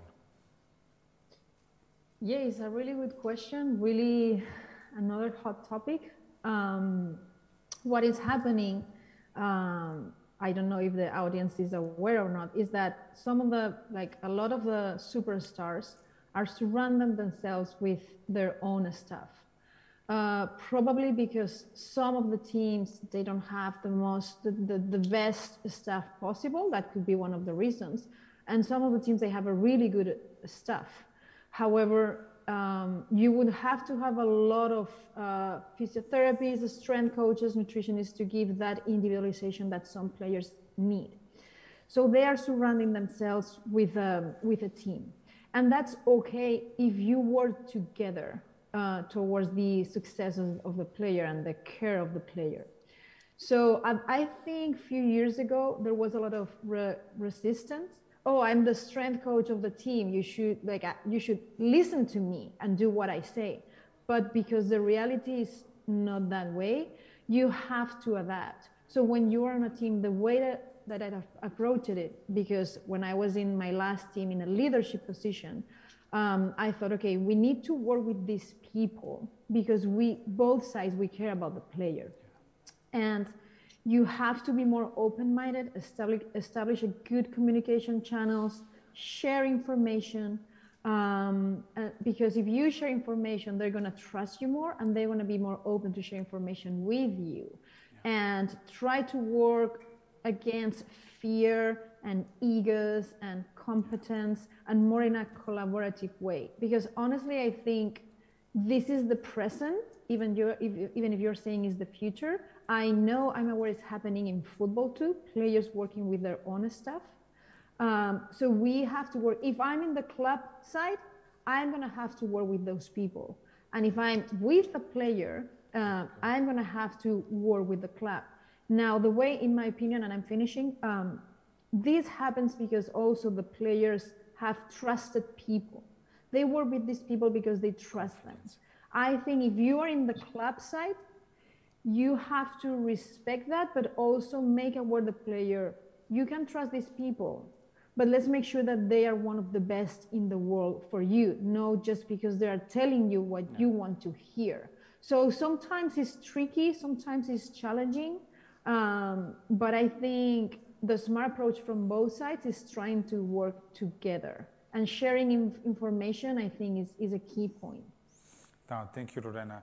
When you were talking back in 2014, when Mr. Julio Velasco from volleyball, there was 1 hour star chat, he said that, of course, you need to have people that have trust and people that have a high level to be always on the top. And yes, from other side, I will repeat the word that always Professor Walter speak with us, is to have an approach that is inclusive and to bring all the people together, create the right channel of communication, but also start you with the first step. So, move on. Barry, we know very well that you are develop a lot in the area of innovation and data management. So, and of course, this aspect take a lot of attention in the sport industry. So, can you tell more? What is your experience and how do you change the practice? Yeah, sure. I mean, when I started my career in physiology, there was so much data, nobody knew what to do with it. And I think now there's some amazing platforms, technologies out there that will bring that data together, line it up in a way that makes sense, and you can actually work on weaknesses or strengths or whatever it is you want to work on with individual players. I've used big data, particularly around talent management, identifying talent and then managing resources and so on that go into it. So bringing lots of information together and making it work that way, which I guess for football or something is probably, quite usual. But in athletics, that's quite a new and novel thing to do, to bring all that information together, because it's usually just down to how fast can you run around the track. There is any specific benchmark KPI that you want to advise? Yeah, I mean, so one of the nicest bits of technology I think that I've used quite a bit is heart rate variability on runners. I think it gives a nice balance approach to just looking at general recovery.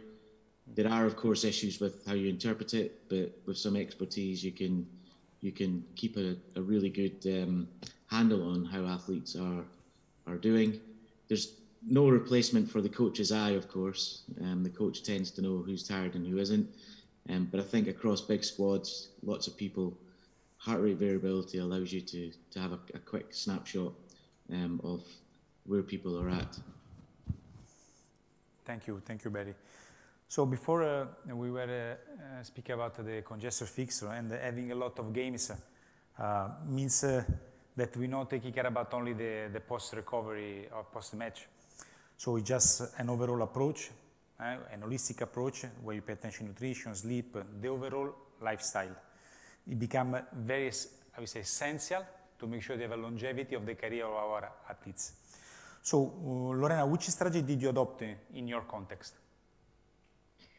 Exactly what you said, holistic approach. I've been talking lately a lot and giving talks about recovery, and I always explain the same. People, when talks about recovery, is focused on strategies, hydrotherapy, contrast, recovery boots, etc., and so on. And the first thing is you have to know the stressors that you are dealing with, and most likely they are not only physiological, but also lifestyle and wellness. Once you know the context of that person, then you can start thinking about the strategies. And the strategies for recovery doesn't only apply after training and after competition on day -1 or day +1. And then you go, you do the bicycle, you go to the pools with the team, blah, blah. That's just a very small part of the recovery process.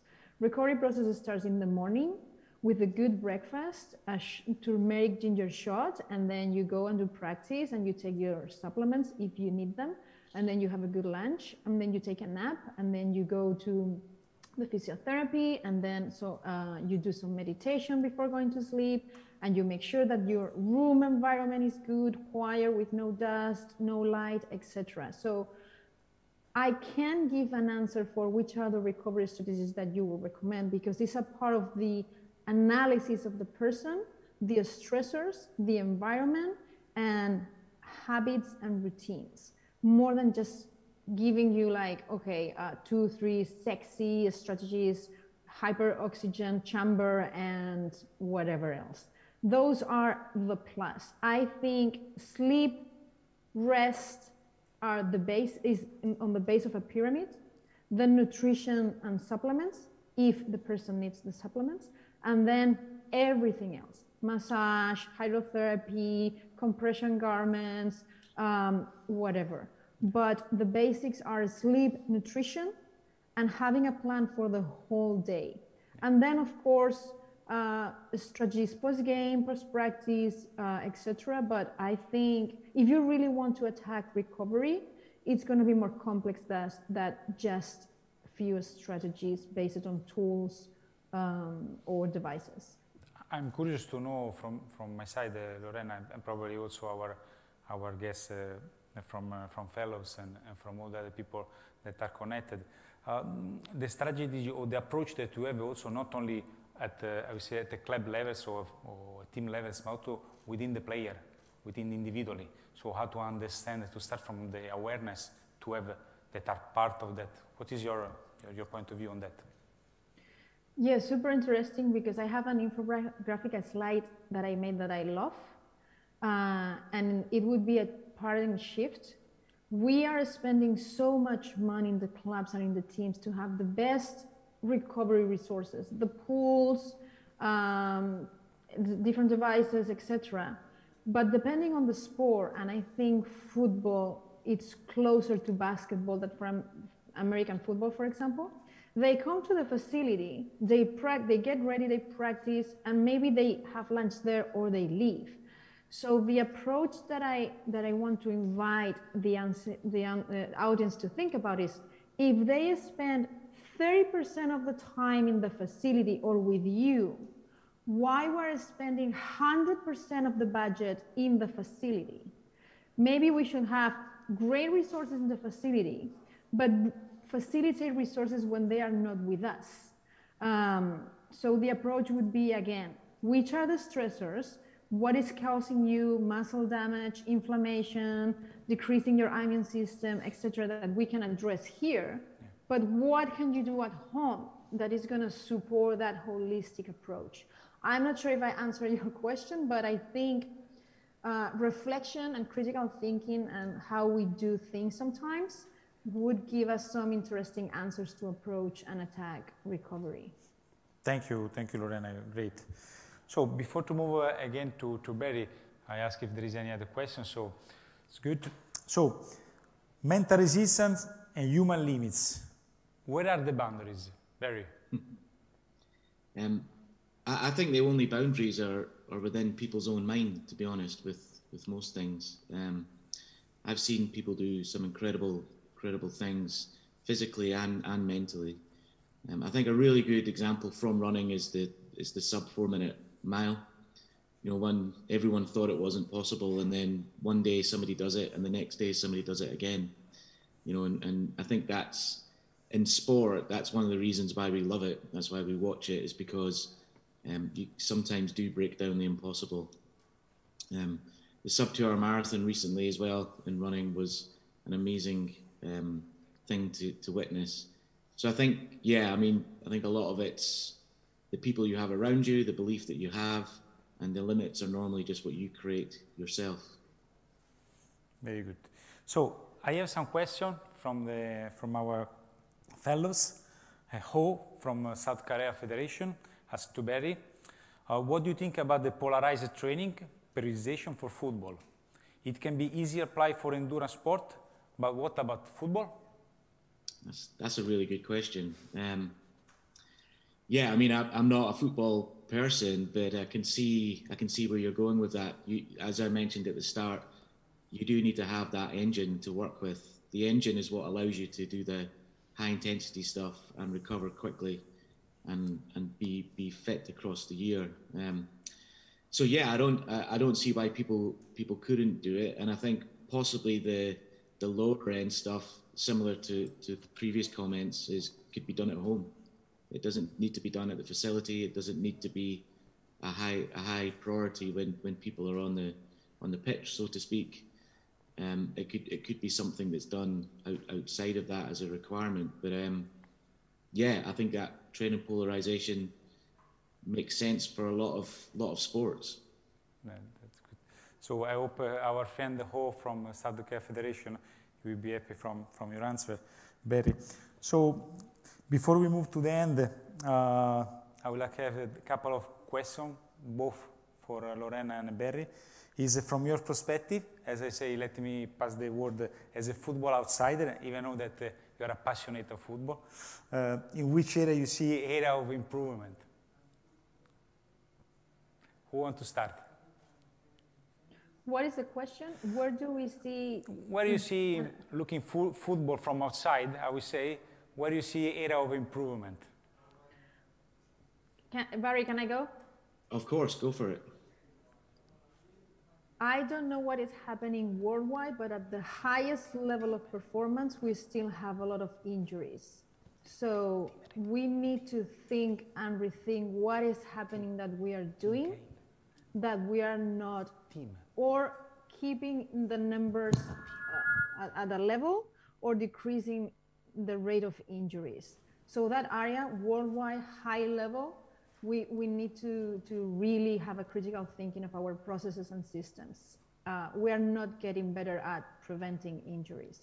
That's the first one that comes to my mind.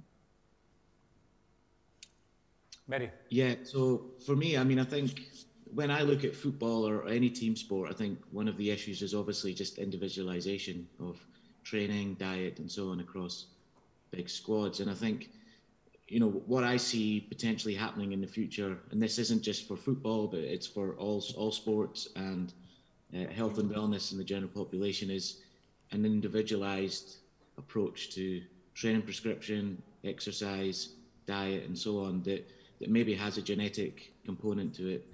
I think there are kits that you can buy now that look at genetics and so on, but I think it's still in its infancy. And I think, you know, over the next decade or so, I think we'll move far more towards individualization that, you know, I might be able to do with a runner that you might be able to do across a squad of players or so on in the future. So I think that's one really exciting area of research I think everyone who's interested in performance should be keeping an eye on.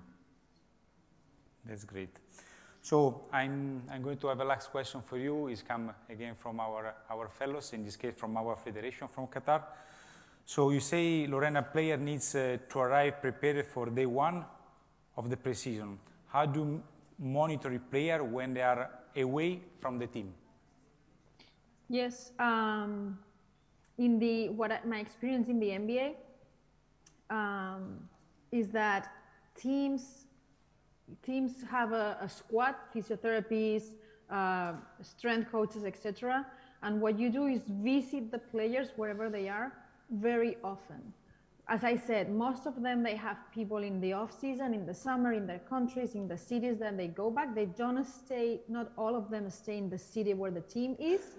So you have to go and visit them and stay on top of them. So a lot of communication with the people they are working with, and a lot of visits to the place where they are working on. So I really hope that you enjoy as I do, and please help me to give a big thank to Lorena and Barry. Thank you. So now is the time to give the ball to my friend Tim Cahill that is going to launch the second topic. Grazie mille. Very good. Firstly, thank you. It's been very insightful. It's great to hear the views. Welcome, ladies and gentlemen. We're going to meet two amazing ex-athletes, both gold medalists in different fields. And we're going to talk about how to manage competition. This is really important for athletes because the preparation, the mental, the physical, all the elements that go into competition. So we're going to have Ashton Eden, the decathlon athlete, and also Lewis Scholar, NBA basketballer, two very astute competitors in their fields that's going to share their knowledge about how to manage competition. So without further ado, I'd love to welcome these two gentlemen live.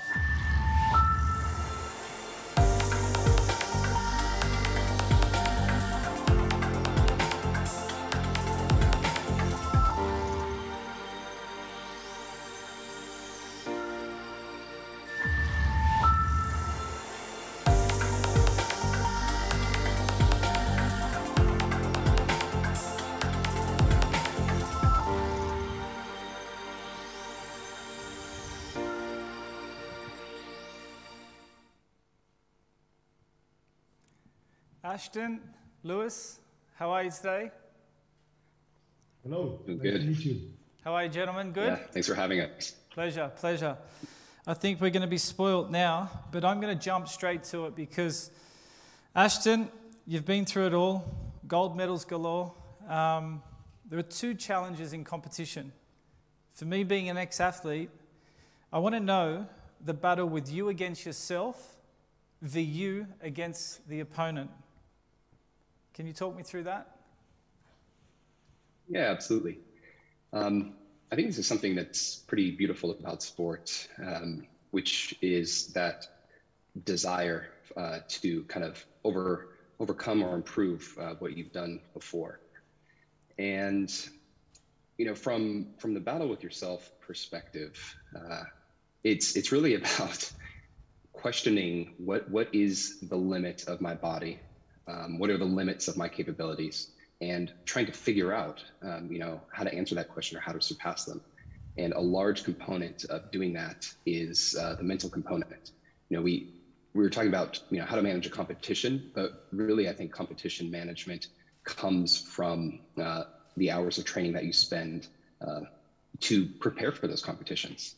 I mean, we spent probably 5, maybe even 1% of our time actually competing. Track and field is quite a different sport. Decathlon is quite a different sport than basketball, and we don't compete as much. But the other 99% of the time we are training, and that training is largely preparing your body, but preparing your mind to try to go to the next level at a competition. Now, the second part of that is just what you said, the opponent. So to me, the opponent is the carrot on the stick that helps you try to surpass yourself. Again, this is the decathlon. This is about scoring points, running faster, jumping higher, throwing further. And I think in order to do that, you need opponents to push you beyond what you think you can do. And so oftentimes we get in a situation in a competition where you really want to win, and somebody has done something that's really outstanding, and somehow, some way, you find the will to push yourself to the next level in order to try to maintain your winning position or get that winning position. So it really comes down to using the other opponents to push yourself beyond what you think you can do. Just to quickly follow on there, Ashton, can you tell us the strategies you use to perform at your best with that? Yeah, absolutely. One of the main strategies I used is actually in training, I would put myself in every possible difficult situation that I thought I would face at a competition. For example, in decathlon, one of the events we do is long jump. In that long jump, we get 3 attempts at the event to give our best performance. Sometimes you get 2 fouls and you're in a position where you only have 1 chance to get a mark. And oftentimes, because you have that 1 chance, you make a lot of adjustments so you're in a safe position or behind the board, and you really don't jump as far because you're kind of taking a safe approach. I've been in that position in a competition, and it sucks because you ultimately don't produce your best result. So what I would do at practice is I would say, okay, let me just act like I only have 1 attempt. How am I going to handle this? Let me act like I have a headwind in the pole vault or a crosswind in the pole vault. How am I going to handle this?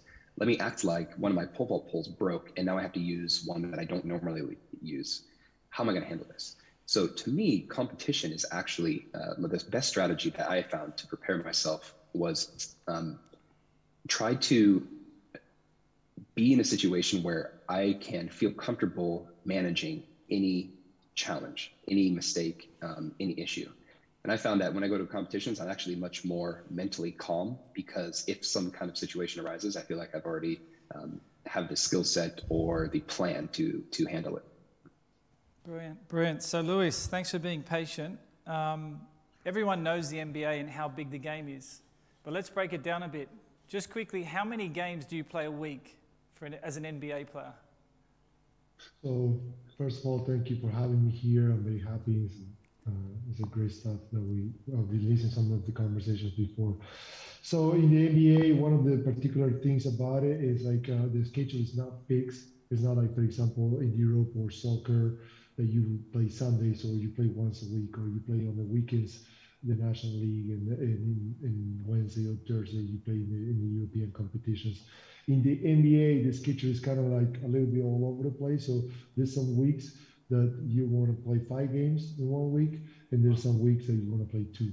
That's actually the two edges. The minimal is 2, the maximum is 5. And crazy as it sounds, the five games a week, they're not as hard. There's one thing called the 4 and 5, so 4 games in 5 nights. Those are the hardest because usually it's in 4 different cities. You play one of them home and the 3 others are on the road. So you basically in 4 different cities in 5 days, and you have to play in each one of them. So that's the hardest part, and it's a big challenge also for players. So 5 games a week, traveling city to city. How many games a year? 82. How many? 82 is the regular 82 games. Plus the playoffs. Okay. The players that you do, like a team that play, that make it all the way to the end, and you will have 4 rounds of 7 playoffs games, so it could be up until 28 more games. So, but regular season is 82, and everybody has to play games. So for the guests listening, 82 games a year. So that means, how do you look at your peak performance? How do you manage your body in competition to be at the elite? Do you taper down and then go up? Like, how does it work? Well, you know, now it's a big topic in the NBA. It's called load management. So some teams, you know, they get the superstars, their best players, and they choose and pick where are they going to play, which games are they going to seed, and how they're going to rest them, and how they're going to find a way to be fresh by one of the most important games in the regular season and also in the playoffs. But when I was there, it was not so much of these. Like, teams will not do that, so it will be, you know, just trying to get the players to play every game. And it was hard. It was most likely like players trying to manage that on their own. I think the system the NBA has now is a lot more elaborated. There's a lot of data science behind it. And also they figured out rotations from the physiological point of view. So how many minutes can a player play before his production starts diminishing? How many minutes does he has to rest before he can come back? And how many times can this player repeat these throughout one game, and then through a week, and then through a whole season? So it's much more elaborated right now. Usually when you see the rotation of teams in the NBA today, which is different or a little different than when I was there, you see players playing 7 minutes at a time at once as a pretty much more or less the maximum. And then they usually rest for like about 5 to 7, 8 minutes, but clock minutes. So usually they also use the timeouts and the breaks on the game, so their best players can maximize the amount of time they're on the court. But usually you see players playing 7 minutes at a time, and they get in 4 to 5 repetitions of that during one game. So we've spoken about the physical preparation. First, Ashton, I'm going to put this question to both of you, but Ashton, tell me about the mental preparation for competition. When does it start? I mean, in my opinion, the mental preparation is really happening every day. Again, like I said before, the whole point of training is to practice what you're going to do ultimately at the competition. But, you know, practically speaking, to me, I always kind of tried to, what we call, you know, sometimes called get in the zone, but just really focus on what I was going to do at the competition as I started traveling there. And that was sometimes, you know, a week or two before, if it was a big competition like the Olympic Games. If it was a smaller competition, perhaps a couple of days. And really what that looked like is creating a plan. And for the decathlon specifically, there are quite a bit of logistics involved. You have things that you need at this competition, whether it's javelins, shot puts, pole vault poles, your implements, just making sure those things are going to be in the right place at the right time.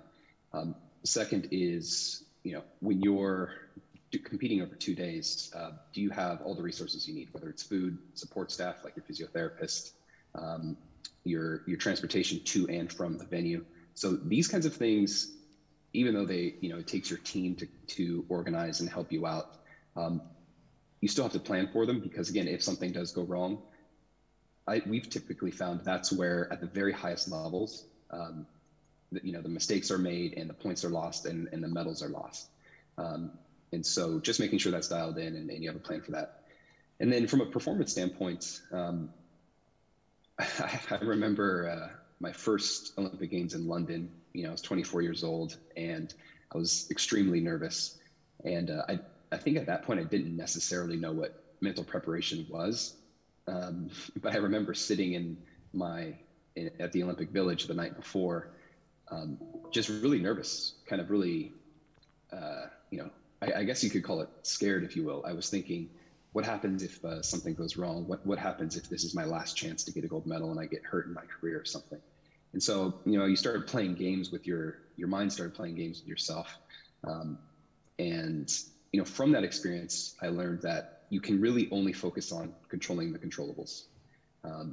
These are your reaction to events at the competition venue and beforehand, These are, you know, how you control your emotions when another opponent does something unexpected.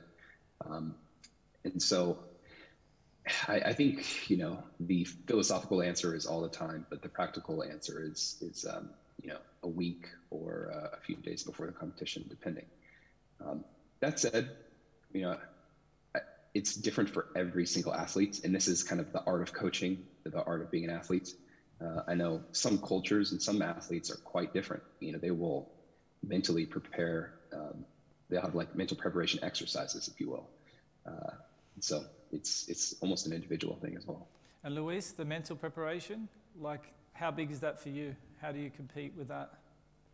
Well, you know, for a basketball player, which is my case, it's very hard to start the preparation at one particular point. You kind of like play all the time during the season, but also in the summer, playing for the national team. So I think the most valuable thing from a basketball player perspective is how to be ready all the time. And when I got, as I was growing up as a player,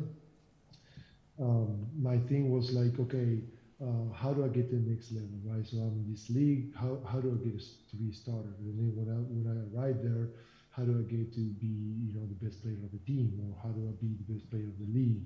How do I move to the next league? How do I go to Europe, the EuroLeague?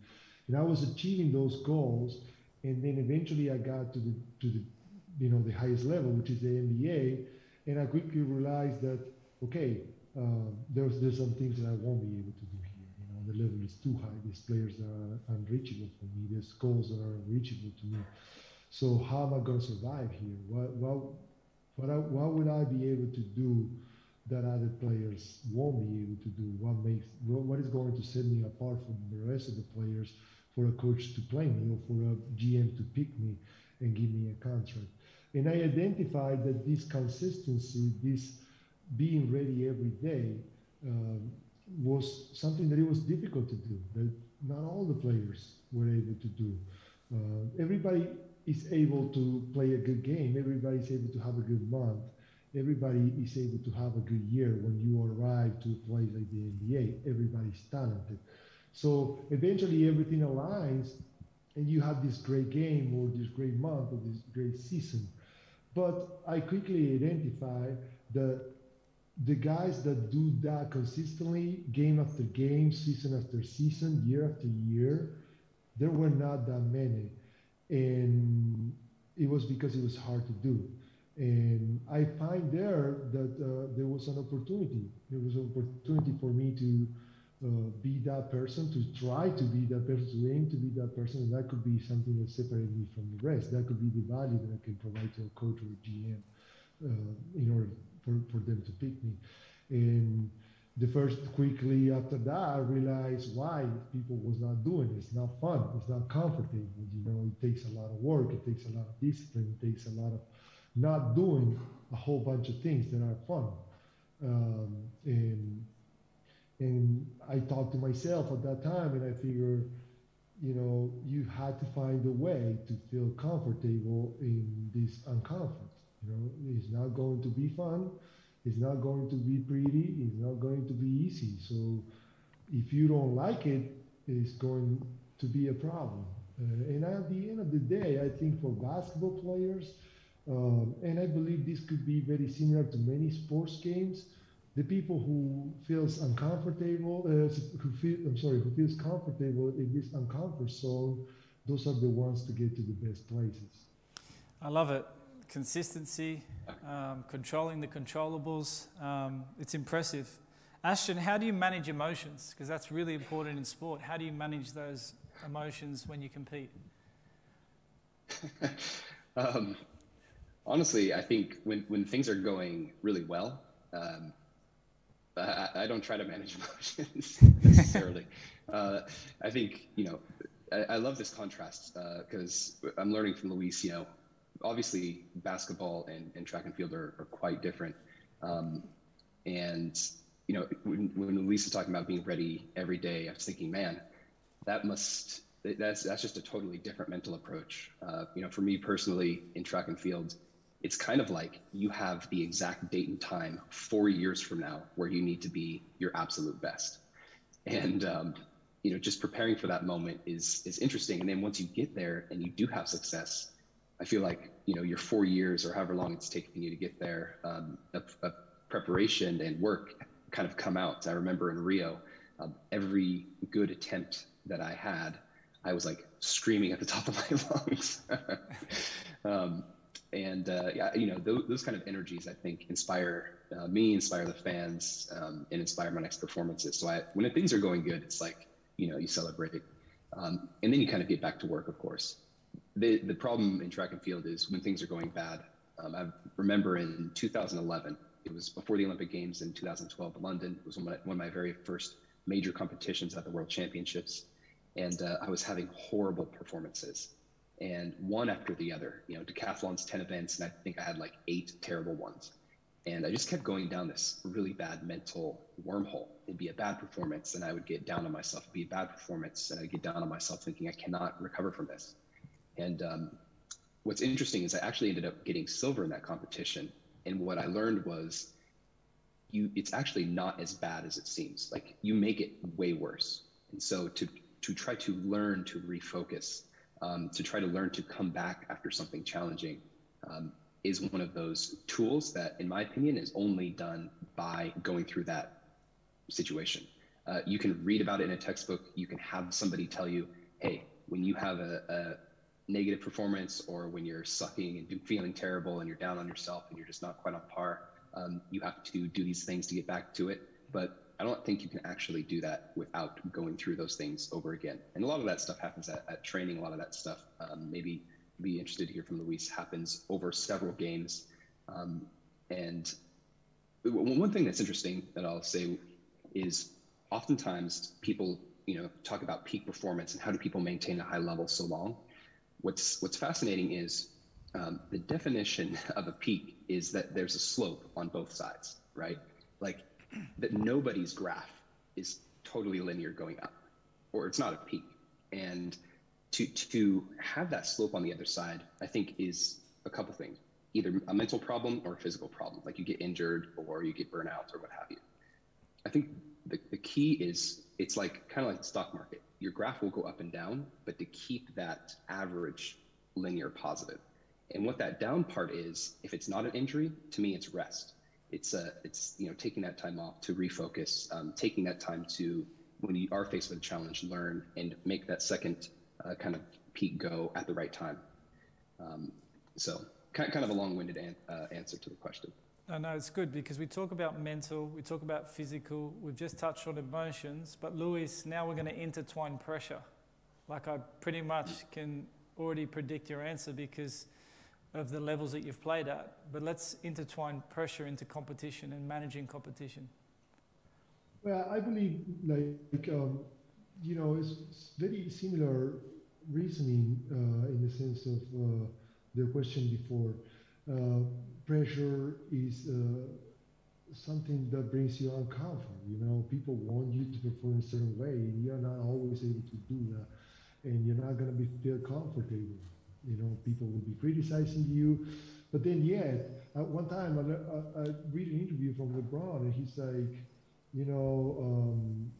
I play bad, and they criticizing me, and I like that, because they mean that they are expecting a lot from me. So you are fighting so hard your whole life to reach these levels, and when you arrive to these levels, the microscope where people is looking at gets bigger and bigger.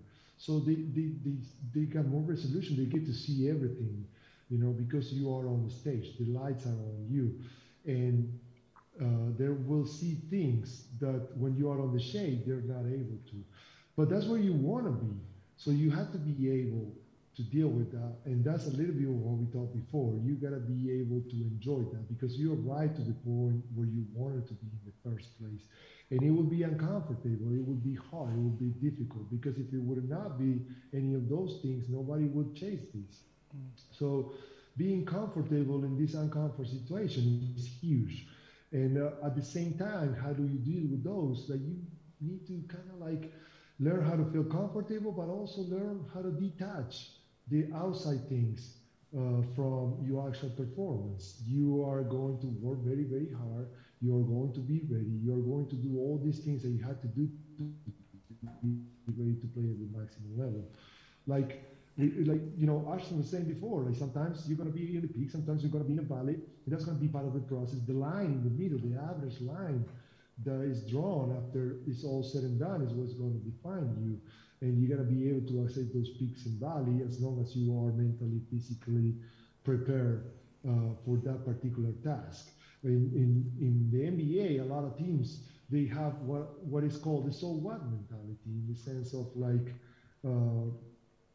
you had a good game, so what? You scored 30, so what? You lose by 40 and you play very, very bad, so what? They waived you from a team. They didn't give you the contract you were expecting for. You had to take a pay cut, so what? You got a max deal, you became a millionaire, so what? There's always a game tomorrow that you have to play. There's always a championship next month that you have to do. And whatever you did before is not very important after you did it.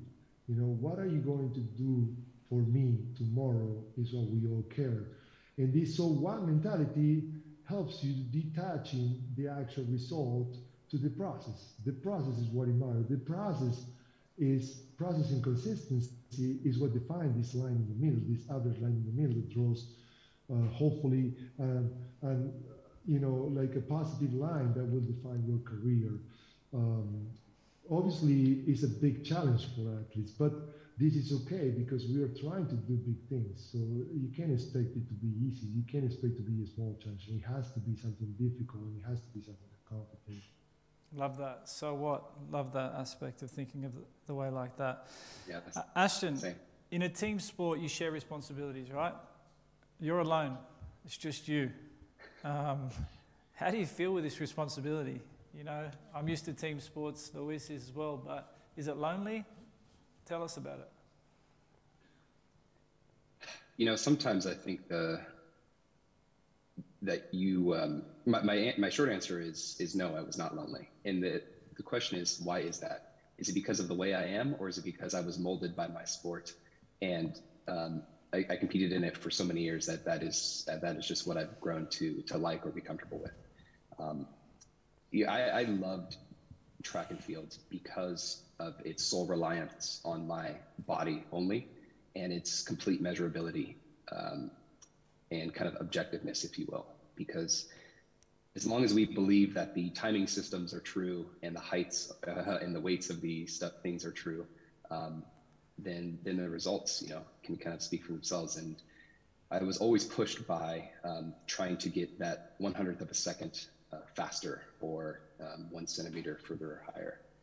And I was extremely, in fact, now that I'm retired, I will say that might actually be the most comfortable I've ever been in my life. And maybe it's, I think a large part of it is because you're in control. And I don't know if I'm like a control freak or if this is a something with athletes, but I knew that environment. I could control every aspect of it, and it helped that I was good at it. And so it was an awesome place to be, as far as I was concerned. Love that, Luis. So we've got football people on here, and we're crossing over with sports. But give something from basketball that football doesn't have. Give us something we don't know, or what we could use. I really don't think there's something that basketball has that football don't have. I think I learn a lot from other sports, and I love that. And I always find something for any sports that will help me in my sports. I just don't believe there's something that we know that they don't know, but I do believe that sometimes in environments, you create these truths they're actually not truths. It's something that people have been saying for years, and it's just assumed that this is the way it is. We have done it always like this, and this is how it is. And then you go to another sports, and they do totally different, like the opposite. And it's like, what are you doing? Like, no, this is wrong. But then you're thinking, like, why is it wrong? Why are we always doing this?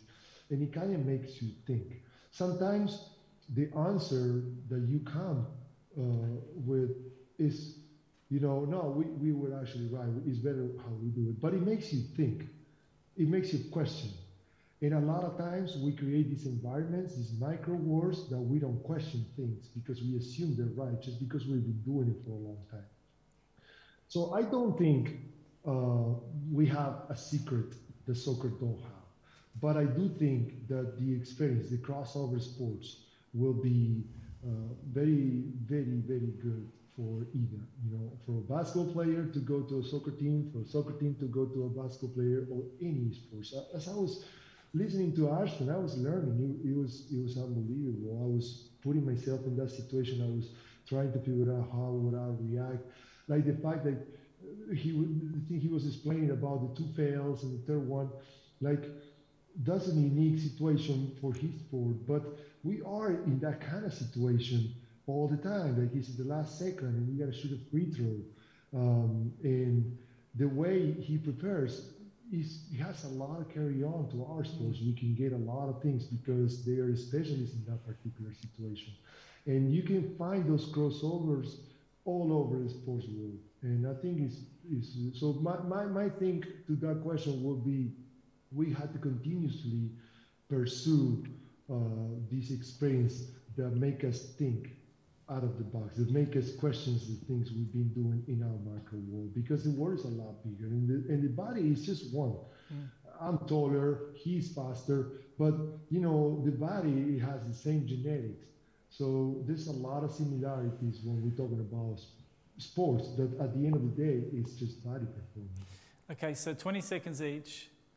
I'm going to ask a question off topic. What is success for you two? Is it winning gold medals, or is it the failures of learning from them? Really quickly, 20 seconds each, because we could be here all day with how insightful this is. To me, success is, being able to prepare yourself to the point that you reach your absolute peak, like you reach your absolute ceiling. You became the best possible version of yourself. And then eventually you arrive to the competition and you empty yourself. You leave it all there on the court. This is all that I accumulated during the process, during the preparation process. I accumulated, I put things on my backpack. I fill it with all these things that were gonna help me perform on the competition. And when the competition arrived, I would use them all and I will empty myself. And that, if you arrive that position, if you arrive that point after the competition is over, I have won because I reached my absolute peak. Right, Ashton, close the show. Exactly the same, actually. Yeah, actually, this exactly the same. To me, success would be completely realizing your genetic capability, basically, yeah. And I think the success from a societal standpoint would be when one generation reaches one level, how can the next generation go to the next level? And hopefully through knowledge and practice and training and other things, we pass on enough so that, the capabilities of the next generation are better than the former. Gentlemen, I want to say thank you. Control the controllables, consistency, leave everything on the pitch or court or track. Want to say a massive thank you because it's early hours of the morning where you are. Enjoy your breakfast and thank you very much. Thank you, pleasure. Are you going? I'll ask you a question. I'll sit for a minute. Yeah, go on. Do you want to sit? I'll sit there then. I'll sit back here. Okay. No, it's great to see you. And that was interesting. It's always interesting listening to an athlete who's only just finished chatting with other athletes and you asking about success and the crossover of sport. I find interesting. Did you ever do something when you're peak in football? Were there other training things you picked up from other sports and thought, I like that? Yeah, and incorporated it into your training and your game. For sure. It's funny because I've got a list of questions here that I was supposed to read.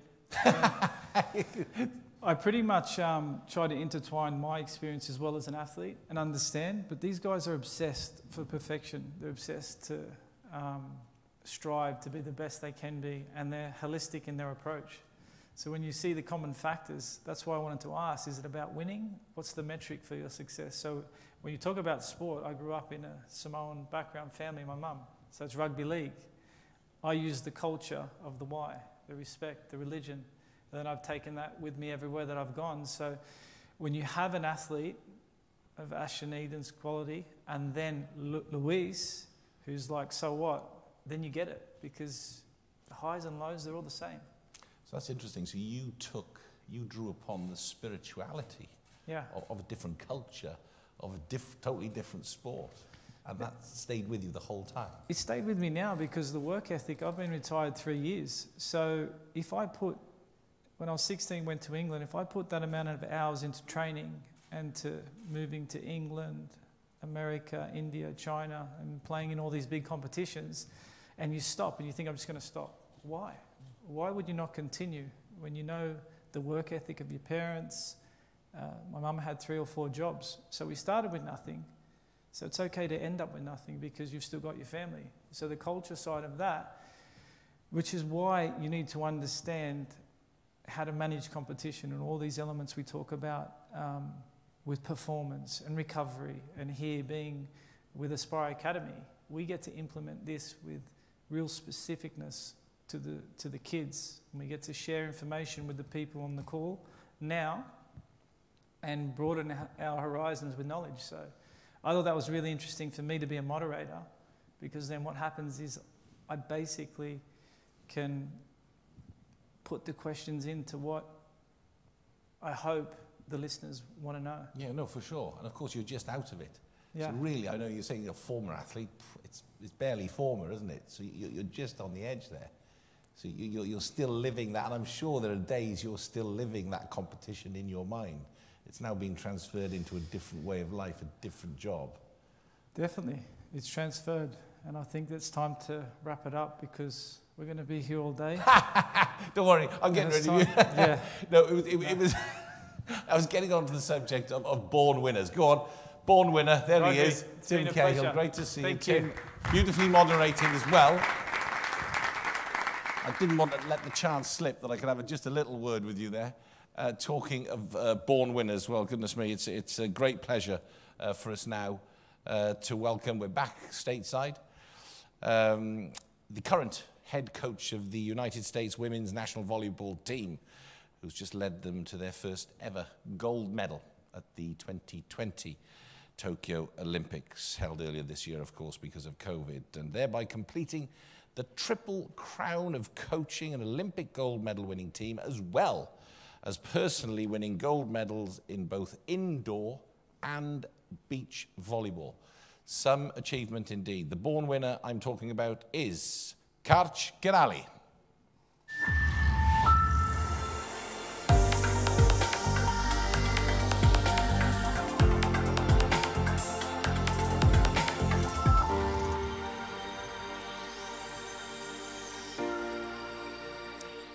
Karch, a very good morning to you, and it is a great pleasure to welcome you here to this 7th Aspire Fellows Summit. And I talked there about born winners. You are exactly that, a born winner as an athlete, a born winner as a coach.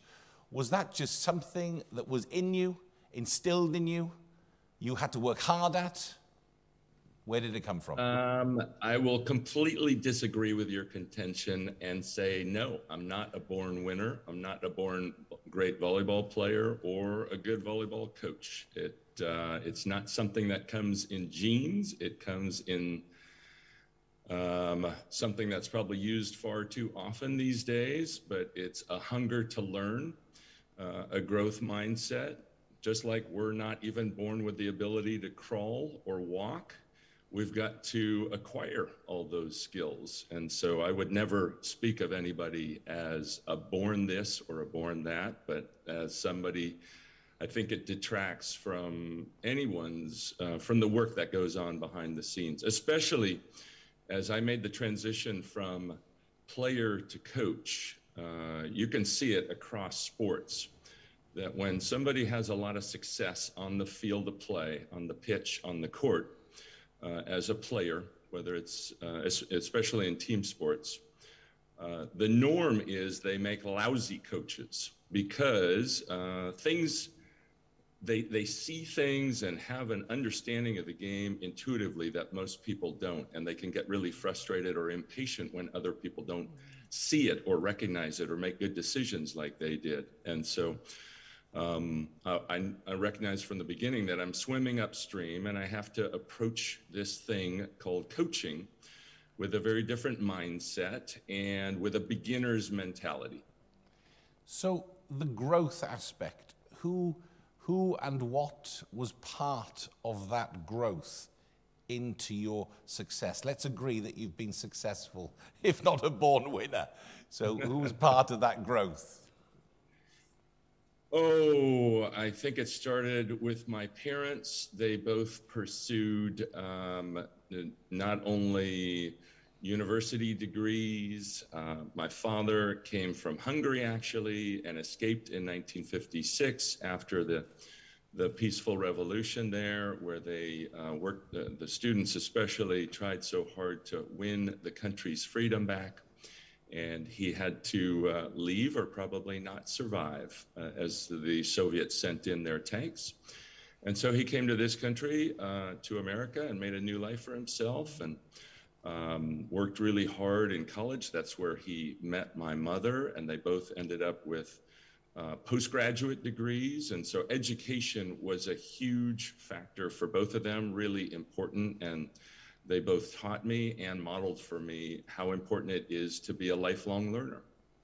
And lifelong learning you did in volleyball with your father as well, because you actually partnered your father on the volleyball court. And the story I find particularly interesting, we were talking to Arsene Wenger, a legendary football manager, just a little bit earlier, about finding talent early and developing and giving youngsters a chance.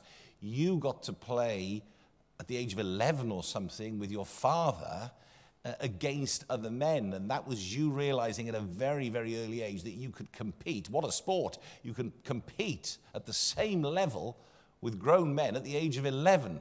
Now that must have been a significant development in your own volleyball prowess, if you like.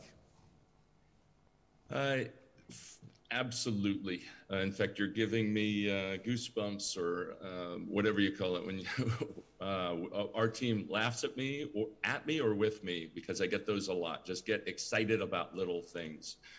That was a great gift. We actually read in one of the larger sports magazines in the United States called Sports Illustrated, we read a rare article about volleyball. And one of the all-time great Americans was a player named Larry Rundle. And it was just around Olympic time. And so they featured him, and they said, he was the youngest ever to play a tournament at 11 years old. And at that time, there were no age group tournaments. There was no junior volleyball, no club volleyball of any sort. And so my dad and I decided, hey, that'd be kind of fun to tie his record. But I think the gift in playing in that tournament, and I remember it very clearly, in beach volleyball, you play double elimination tournaments. So you keep playing until you've lost twice. And we lost the first one, very close game, and lost the second one. And I had the time of my life because, it's so difficult for boys to grow up to be good men, and for girls to grow up to be good women. That's a long, difficult process. But on this one sliver of life, this gift gave me the idea that I could already stand toe-to-toe with grown men at the age of 11, at least in this sliver of life called volleyball. And that was incredibly empowering to me. And a great gift that my dad gave me as my first teammate and my first coach. And then the other great gift he gave me was 4 years later, we had been partners that whole time, and somebody new asked me to play, somebody better than both of us. And I didn't know what to do. I could have seen plenty of fathers saying, you know what, we need to stay together. I've taught you so much. We need to continue on in this journey. But he said, you know what, you're already getting too good. You have to go play with this player. My dad basically terminated himself off the team and made me and encouraged me to go on and see how far I could go. And so that was another huge gift he gave me. Let's forward wind quickly. You wanted to become a biochemist and volleyball was always there. And then the US national team came calling and that was it. So let's get you into a position now. You are now playing for the US national team with a coach at that standard. What did you start to learn about that level of coaching in volleyball? You asked before about, you know, how did I learn about learning? I certainly learned a ton from both my parents, but also I got to play for some of the all-time great coaches in this sport, at least in our country of the United States. My high school coach, that is secondary school, I guess is how some people would say it, Rick Olmsted, and then in university at UCLA, a legendary coach, Al Skates. And then I got to, as you mentioned, try out for and join the USA team where another legendary coach, Doug Beal, was coaching along with some great assistants on his staff. And so we certainly didn't necessarily, we were a very young group, very inexperienced, raw, but we could see glimpses of potential. And so he pushed us, Doug and Bill Neville and Tony Crabb, the three main members of that staff, to do things that we never thought we were capable of doing. We stayed together all year round. We trained together about 11 and a half months out of the year. We had learned that we couldn't compete with the world's great teams by assembling an all-star team, training for 2 weeks and going to the Olympics or the World Championships. And so we turned it into a full-time national team year-round program. And we had to go through lots of suffering. Not all of it did we like, but it's easy to look back and say we needed every bit of it. And so much to learn from Doug. And then the next head coach for the next 4 years of my journey with the men's national team, Marv Dunphy, and I consider them both friends and great coaching mentors now. I'm really lucky as I made that transition from player to coach to have coaches like that I could bounce ideas off of and ask them about decisions and questions. So is this how you've managed a successful women's US volleyball team to get a gold medal? Is it that same method where you have got them to do things that they never thought was possible? You know, I think our equation, it starts with this idea that our best shot at doing historic things, winning gold medals, winning world championships, is to be the best team we possibly can be, to basically out-team opponents across the net. Anybody who's played in a team sport for a while has been on such teams. They're the best experiences that you can recall, or you've played against such teams. They're pesky, they're feisty. If it's world football, somebody on your team has the ball and all of a sudden there's 7 people around and you can't figure out how that happened. And they're playing as hard as they can and they're celebrating each other's successes. So it starts with this idea of being the best team possible. We also focus greatly on just good people, people of high character and integrity. I guess the New Zealand All Blacks would call it the no dickhead rule, the no knucklehead rule. And so we love the group that we have and lots of really high character people. And then finally, we want to be a place of learning. We don't want to be a place of being where we are now, but of becoming something better. And so we put that all together and that got us far, but it wasn't enough. And so we had to, in the last couple of years, it was certainly a really important and great collaboration between our coaching staff and all the members, especially the core 23 members of our team, only 12 of which could travel to Tokyo. But we had some things happen and take place, some planned, some not, that encouraged ownership, accountability, democracy, trust, things like that amongst the team, so that we could be that kind of team that everybody has this great memory of. I remember that team that I was on where everybody just seemed to care more about the team than themselves, more about others' successes. When nobody cares who gets the credit, there's incredible power in that. When you said there, just to go back about when you said it wasn't enough, I guess you're referring to the bronze medal, which is an achievement in itself in the Rio Games. So there was more to come. You knew it, you felt it, you all wanted it. Did the strategy change from there, or was it more of the same, just harder, more focused? Or, you know, what I'm getting at is, does the strategy change depending on what you're going for? You're exactly right. Good question, and you caught that. First of all, we thought we were capable of winning. We weren't the only team. There were several teams capable of winning in Rio. We ended up losing only one match, a very close match to Serbia, after we had beaten them in the preliminary rounds, lost to Serbia in the semifinals. It was a soul-crushing defeat, incredibly, one of the toughest defeats that any of us has had.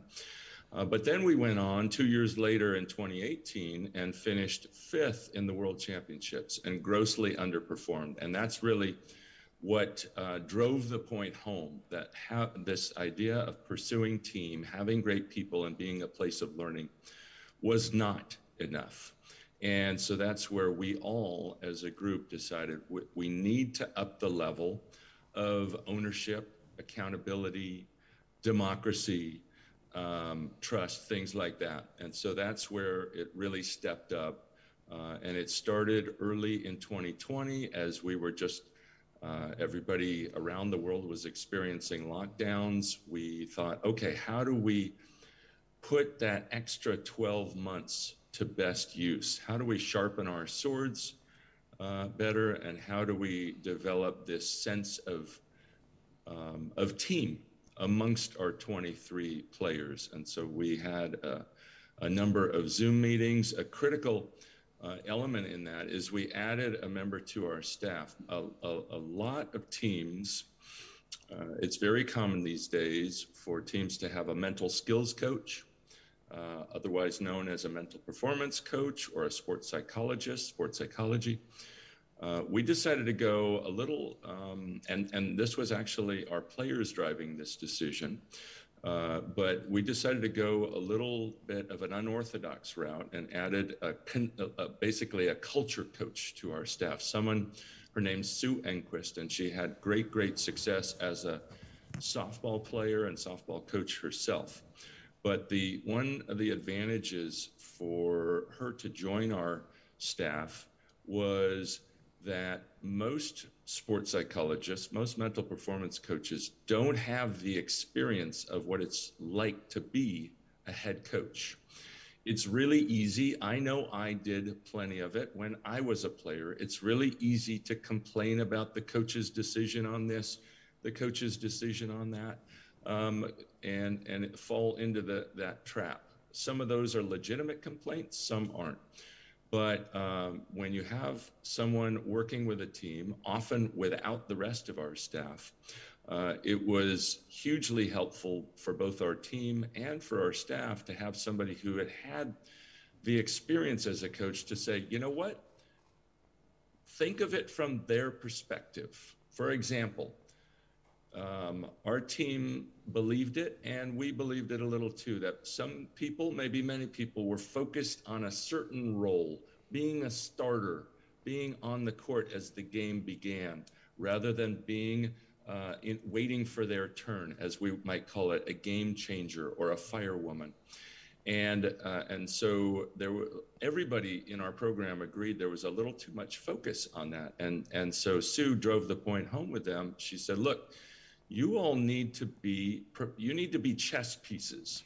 You need to be ready for your coaches to plug you in wherever you're needed. And if they decide that you, in the up to 8 matches you play in the Olympics, that they're going to plug you in differently every single match because that's what's called for from the opponent across the net, you need to be prepared to do that. And I think she could speak from that with just much greater authority, and they had much greater trust in her because of her experience. So that would be an example of the huge advantage that we had in adding to what we thought was a really good culture, but something that put us over the hump and allowed us to play and to really accomplish what we wanted to out-team our opponents as we face them across the net at the Olympics.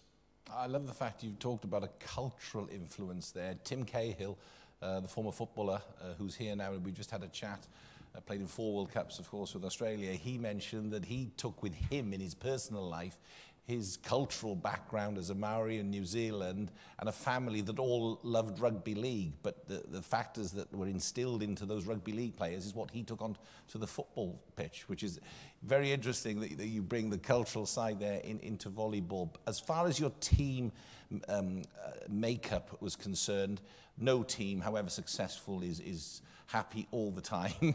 What are your secrets in team management, dealing with the superstars? I know you talked earlier about you went for certain characters, but everyone's different. There is a superstar. There might be somebody, as you touched on earlier, who you need to bring on as a fire player or whatever to keep them happy.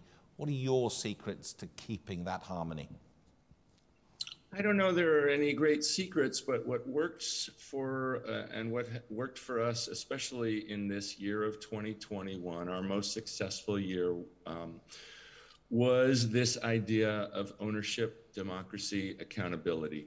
And so what would be some examples? The team, again, regularly had Zoom meetings with our culture consultant coach, Sue.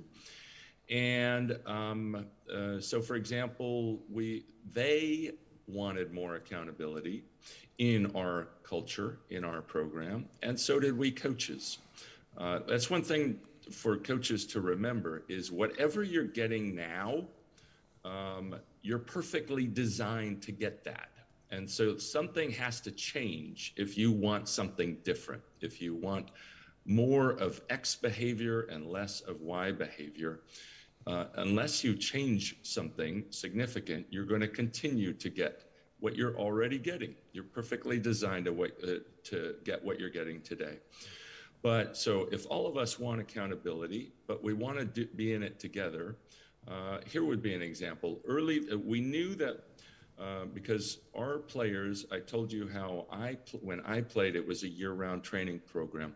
Now national teams work much more, let's say, as in world football, where players spend the vast majority of their time or a significant part of their time with their professional teams. And then they have the summer season or the summer and fall season for national team play.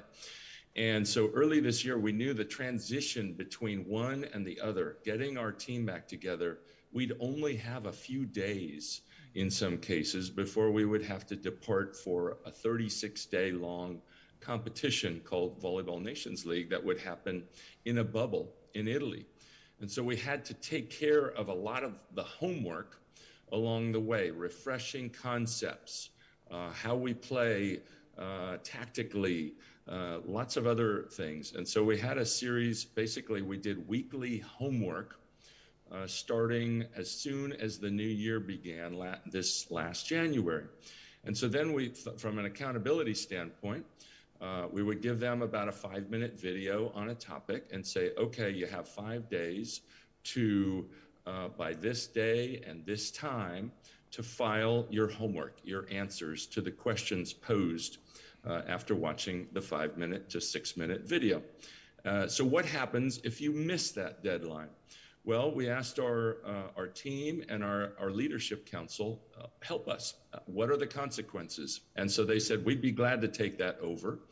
And so when somebody missed something, fell short, a transgression, or missed a homework deadline, it just made things a lot more unified because we coaches would say, okay, she missed this and this. Let us know how you want to handle that. and the Leadership Council would let us know. I guess another example from a democratic standpoint is when our team wanted to make decisions or we asked them for help with decisions, the first decision they had to go through was, okay, we're 23 people. How many of us need to favor a decision before it becomes something that we adopt? And so they went through a whole democratic process on that to arrive at, okay, we need 60% of the group. That's the line. And if we're below that, then we don't have agreement on any particular topic that's discussed. But if we have 60% or more, we do. So those would be a couple of examples of how we upped the level of democracy, ownership, and accountability in what was already a good group, but needed more, as you pointed out. That's in the preparation, and that is meticulous, and it's very, very interesting. Come the event, there has to be immediate crisis management. How do you go about that? Well, we do it if you, first of all, it's not something where I've never believed this, that playing at a really high level, performing at a high level is a switch that we can just turn on and off. We have to be able to do it regularly in training, in other competitions, and not just expect that something's going to happen and we'll peak. And so when it comes to crisis management, it's the same concept. So we've had plenty of experience at that. I don't know, it might be a 45-hour trip from China to Argentina involving 3 or 4 flights and having to play a few days later. How do we as a staff and how does the team as a group handle that? If we staff or if I as coach model panic, that's what I'm going to get. There's so many studies that show that it's really easy to infect people around us in just a few thousandths of a second with whatever we're displaying as an emotion or a response. And so if we respond with evenness, with poise, and with constantly talking about expecting things, we're always going to have a plan A, and we're almost never going to be able to execute that plan A because things are going to come up and force us. And the opponent, the enemy, has a huge say in that equation too. But especially with COVID and lockdowns, we just have to be prepared for anything, absolutely anything. Here's something that surprised us. We would have loved to have had this information before we got on the plane to Tokyo, but we only learned after. What we learned is that Japanese government regulations stated that, let's say there's a typical row of 7 across. As you land at the airport, everybody needed to test immediately before either people involved in the Olympics went on to the Olympic Village, or whether non-Olympic people, civilians, just went on to their next flight or entered the country of Japan. So if somebody tested positive, everybody in that row and the 2 rows behind and the 2 rows in front were considered tainted by contact tracing. And so that's something we didn't know. And we had a coach get caught up in that web of contact tracing. And so we had to figure out a way to work basically with her locked in her room 22 hours a day for the next 14 days. We lost, that is, a key coaching member of our staff in her normal capacities. But we had talked about that so much and done so much pre-planning, both as a staff and as a team, that we were prepared for it. That was something that we do regularly and did to a whole new level this year with COVID. And that was what we call, what's called a pre-mortem, looking at an event, pretending hypothetically that it went very wrong, that the wheels fell off the bus and we came far short of what we wanted to accomplish. What are all the possible reasons why that could happen? And so it becomes a fun exercise in planning because A, you just madly list down what are all the things that could go wrong. We had our athletes do it. That was one of their weekly homework assignments. They gave us some new ones. They were really helpful in helping us plan. And then we came up with a plan A to avoid any of those things that could go wrong, and B, if they still went wrong, how to actually mitigate and manage it. And so those would be examples of a ton of work going in so that it wasn't just flipping a switch when things actually went wrong, as we knew they would at some point, many points during Tokyo. Karch, we've just got a couple of minutes left, and please forgive me for putting you under pressure with time here, because what I want to just finish off with, because it is a remarkable story, and it takes what you've just talked about to the next level, remaining that calm, that poise, you as the coach. And it is out there, so I hope you don't mind me mentioning it, but you know, you were diagnosed with cancer in 2017. You did not let on to anyone in your team of that condition, even right through the Olympics. Well, actually, it's a little different than that, but that's nice of you to bring up. In 2017, I had colon cancer. I told our staff about it, but I explicitly said, look, I don't want to worry our players about this.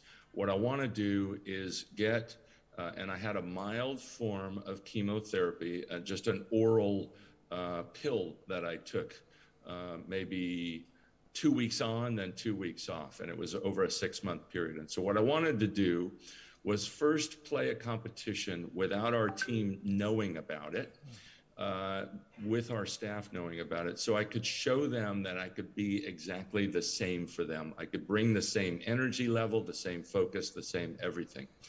At that point, at some point, I knew they might find out, and I'd rather them find out from me than from others. And so I did inform the team after we played that competition. I was happy that they were surprised, stunned. They knew nothing was going on, and they were very supportive. And so it drew us a little closer together. But I did not want to make a big issue out of it. I didn't want the focus to be on me. And so beyond the team and coaching staff and my family, of course, just never really talked about that. And then it came out again during the Olympics. And so maybe I would change my opinion a little on that. I didn't think it was important to make a big deal about it. I didn't want to draw attention away from our players and our team and what they were doing. I don't want the attention on me. And so, but the positive is I've actually had over 20 people reach out to me and say, you know what, I heard your story. I'm far beyond the 45. I think it's now 45 is the age at which people are encouraged to begin screening for colon cancer. I'm far beyond that. I've been lax on that. I'm going to go in and get my test. So there is a benefit that I missed in just not wanting to highlight that. Well, it's been a pleasure having you as part of the Aspire Academy fellows today, and people who've been linked in all over the world are extremely grateful to you for your time. And you may, I'll correct myself, you may not be then the born winner, but there's definitely winning in the blood that's going through your veins at the moment. Karch Kiraly, thank you very much. Thank you so much. It's been an honor to join, and good luck to everybody out there. Fantastic. Thank you, sir. Thank you.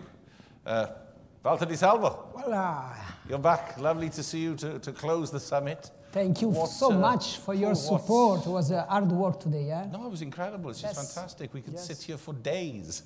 we were lucky that you were here managing some issues, because otherwise we were dead. Yeah, so. It's a pleasure. It's an absolute pleasure. So I'll let you close the summit. Thank you very so much. We appreciate your support. Thank you. Thank you. Let's say we are just arrived at the end of this long day.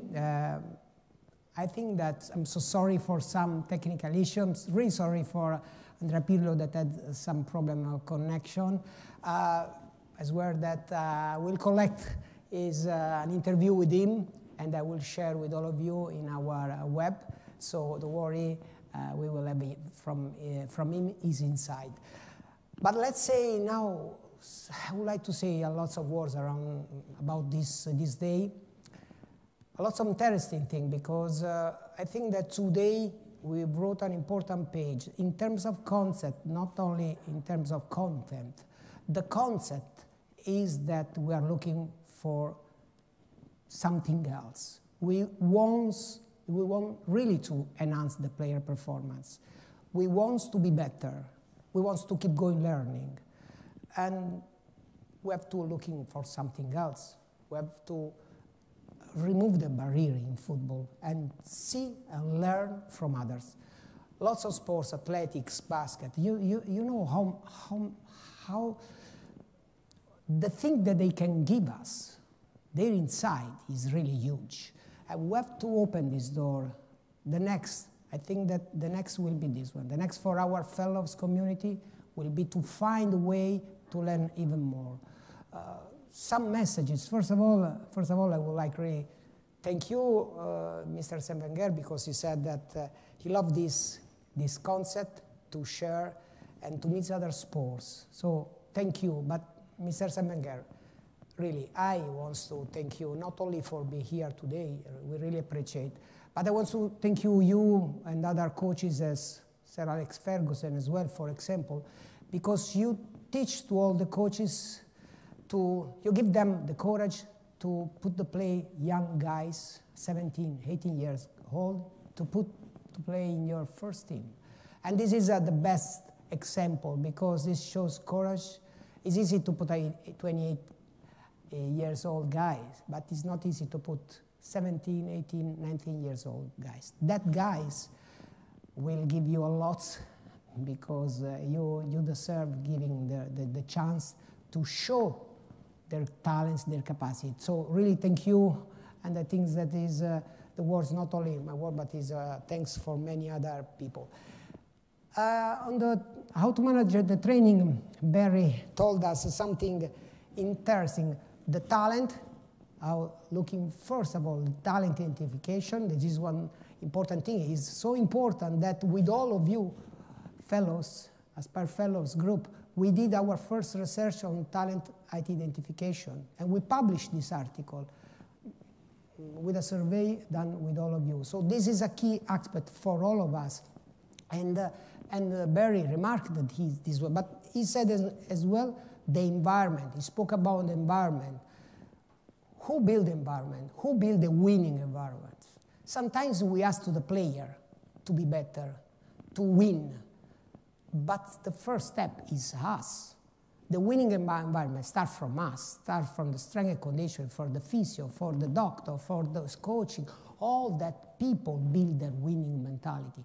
So it's our suggestion, following what Barry said, let's keep going building this environment, because you cannot win a game if you don't smell the winning attitude.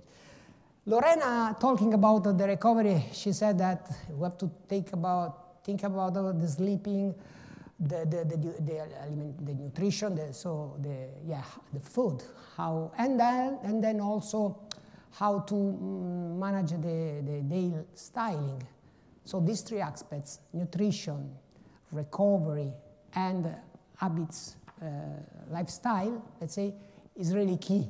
But it's not only key for recovery, better recovery, but it's key for a concept of injury prevention. And she spoke about the holistic concept of prevention. I think that also in this area we have to do reflection. We have to think about, normally we are thinking that injury prevention introduce exercises of core, stability, whatever. But there are lots of scientific evidence that show that exercise do not affect the number of injury. Of course, that we have to keep going doing that exercise, but the approach for injury prevention should be another. From our point of view, we should care, as I said at the beginning, of running technique. That is the key. All the players run for 90 minutes plus, and run well during the game, during the training, is a key moments for injury prevention. And then also the importance of endurance. If we think that in the last World Cup, the most of the goal has been scored in the second half, and the higher number of injury happen at the end of the game, it means that in that moments, the fatigue can play an important role. But in that moment that we win the game, where we score, when the team scores. So I think also do not have afraid to introduce, back to introduce the important aerobic work. And that doesn't mean I don't want to enter in with ball or without a ball. It's up to you. But to understand that the player needs to arrive at the end of the game with high level of physical level, good performance with a clear idea to do technical movements that maybe can let the team win a game. Ashton was talking about the mental preparation is every day. Yeah, absolutely. We cannot think that just putting effort for a few days, for a period. No, it's not as the most of the people do that when I arrive March, April, before to go to the beach, we try to do some exercise for, no, an athlete is an athlete for 365 days. And this is really important. Also in football, we have to learn a lot because during the summer, we cannot stop for 1 month because the pre-season is so short. So we have to educate our players to keep going, training themselves with individual plan. So they should follow the nutrition, they should follow this training program along the year. Now, each athlete should manage himself, should understand. We should introduce the concept of awareness. In Aspire Academy, I have to say that we base everything on awareness because only if the player know what he should improve, he can do it. Luis, he was talking about consistency, is the same concept. And then be comfortable in the uncomfortable moments. It's not easy, this is the challenge. Maybe we can talk in this direction of emotional control. We do everything. We train our athletes under technical, tactical, physical performance. We do everything well. Let's imagine that we do everything well. But how we help them to control, to manage the emotions? Before the game, there are lots of emotions. In front of 80,000 or during the starting game of Arab Cup or the final of World Cup. Can you imagine which kind of emotion the guys have and they live internally?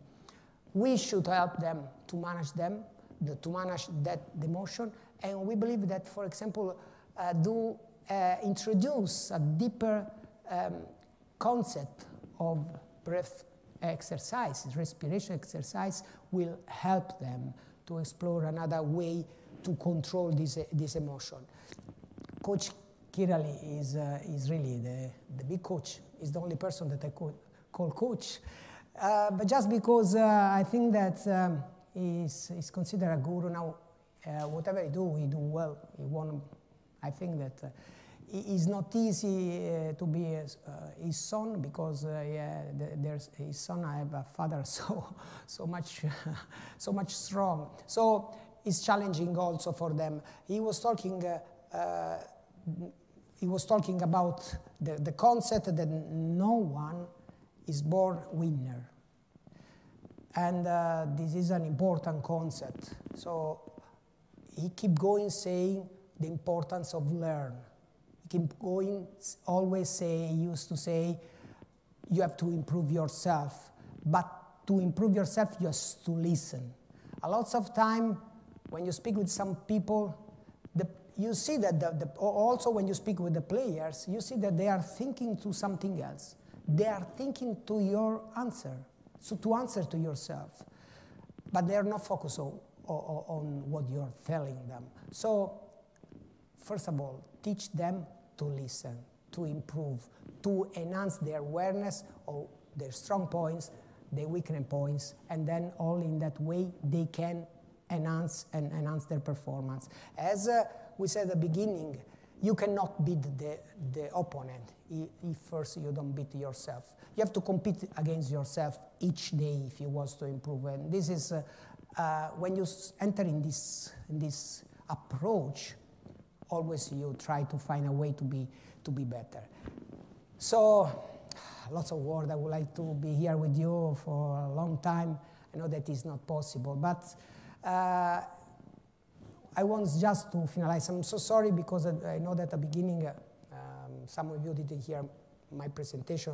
I introduced also the restyling, the facelifting of our platform. And now, 1 second, I want to show it, this restyling.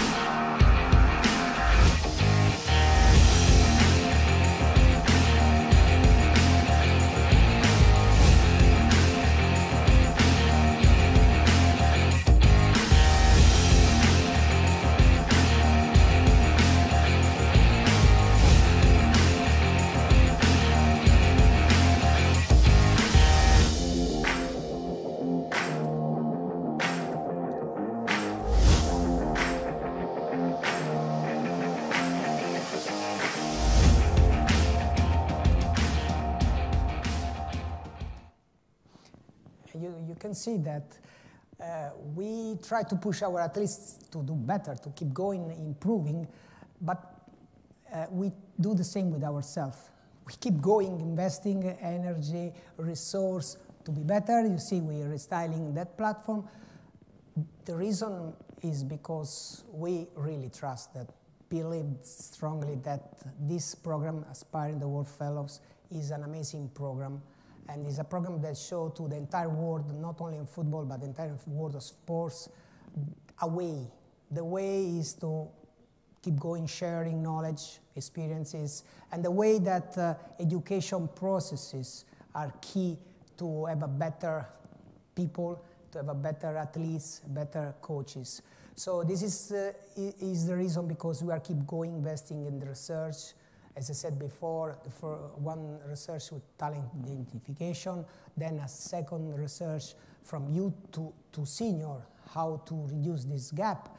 And then we are thinking also with you, we ask you, how is structured your youth academy to understand the way how performance and medical are managing their competencies. And all this research is done with you. We find a way to collaborate with the survey. We send you the survey, we collect your information, we share the result with you. A scientific committee write the article and we publish. Guys, what we are doing is really pure collaboration. And the research comes from the needs, from the pitch, come from our needs. What we need, we try to study together. So we show really the way to collaborate together, even if then maybe one day we are opponents and we try to beat each other. That's fine. But in this way, we are helping the world of football. We are helping the country that do not have the same opportunity, the same budget, that have the same expertise.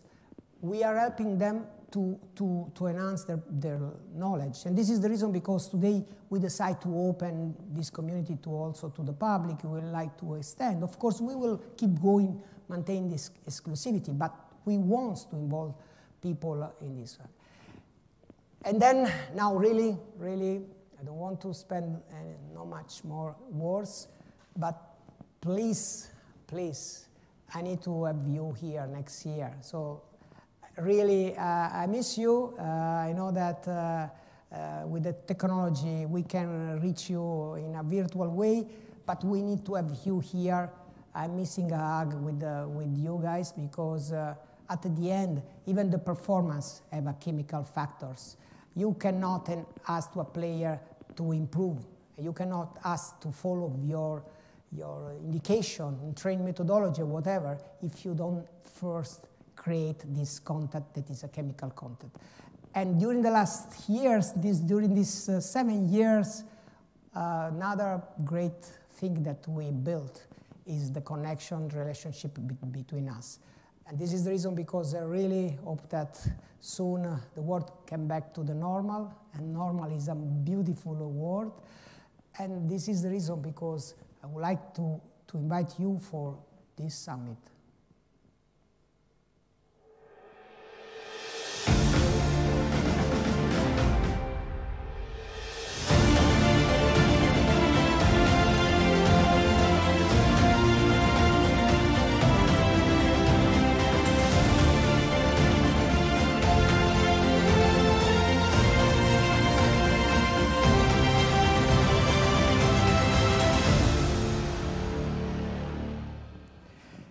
So here we are. Thank you, Rodri. Thank you, really appreciate it. Thank you, Daniele, and all the guys that works to make possible this meeting.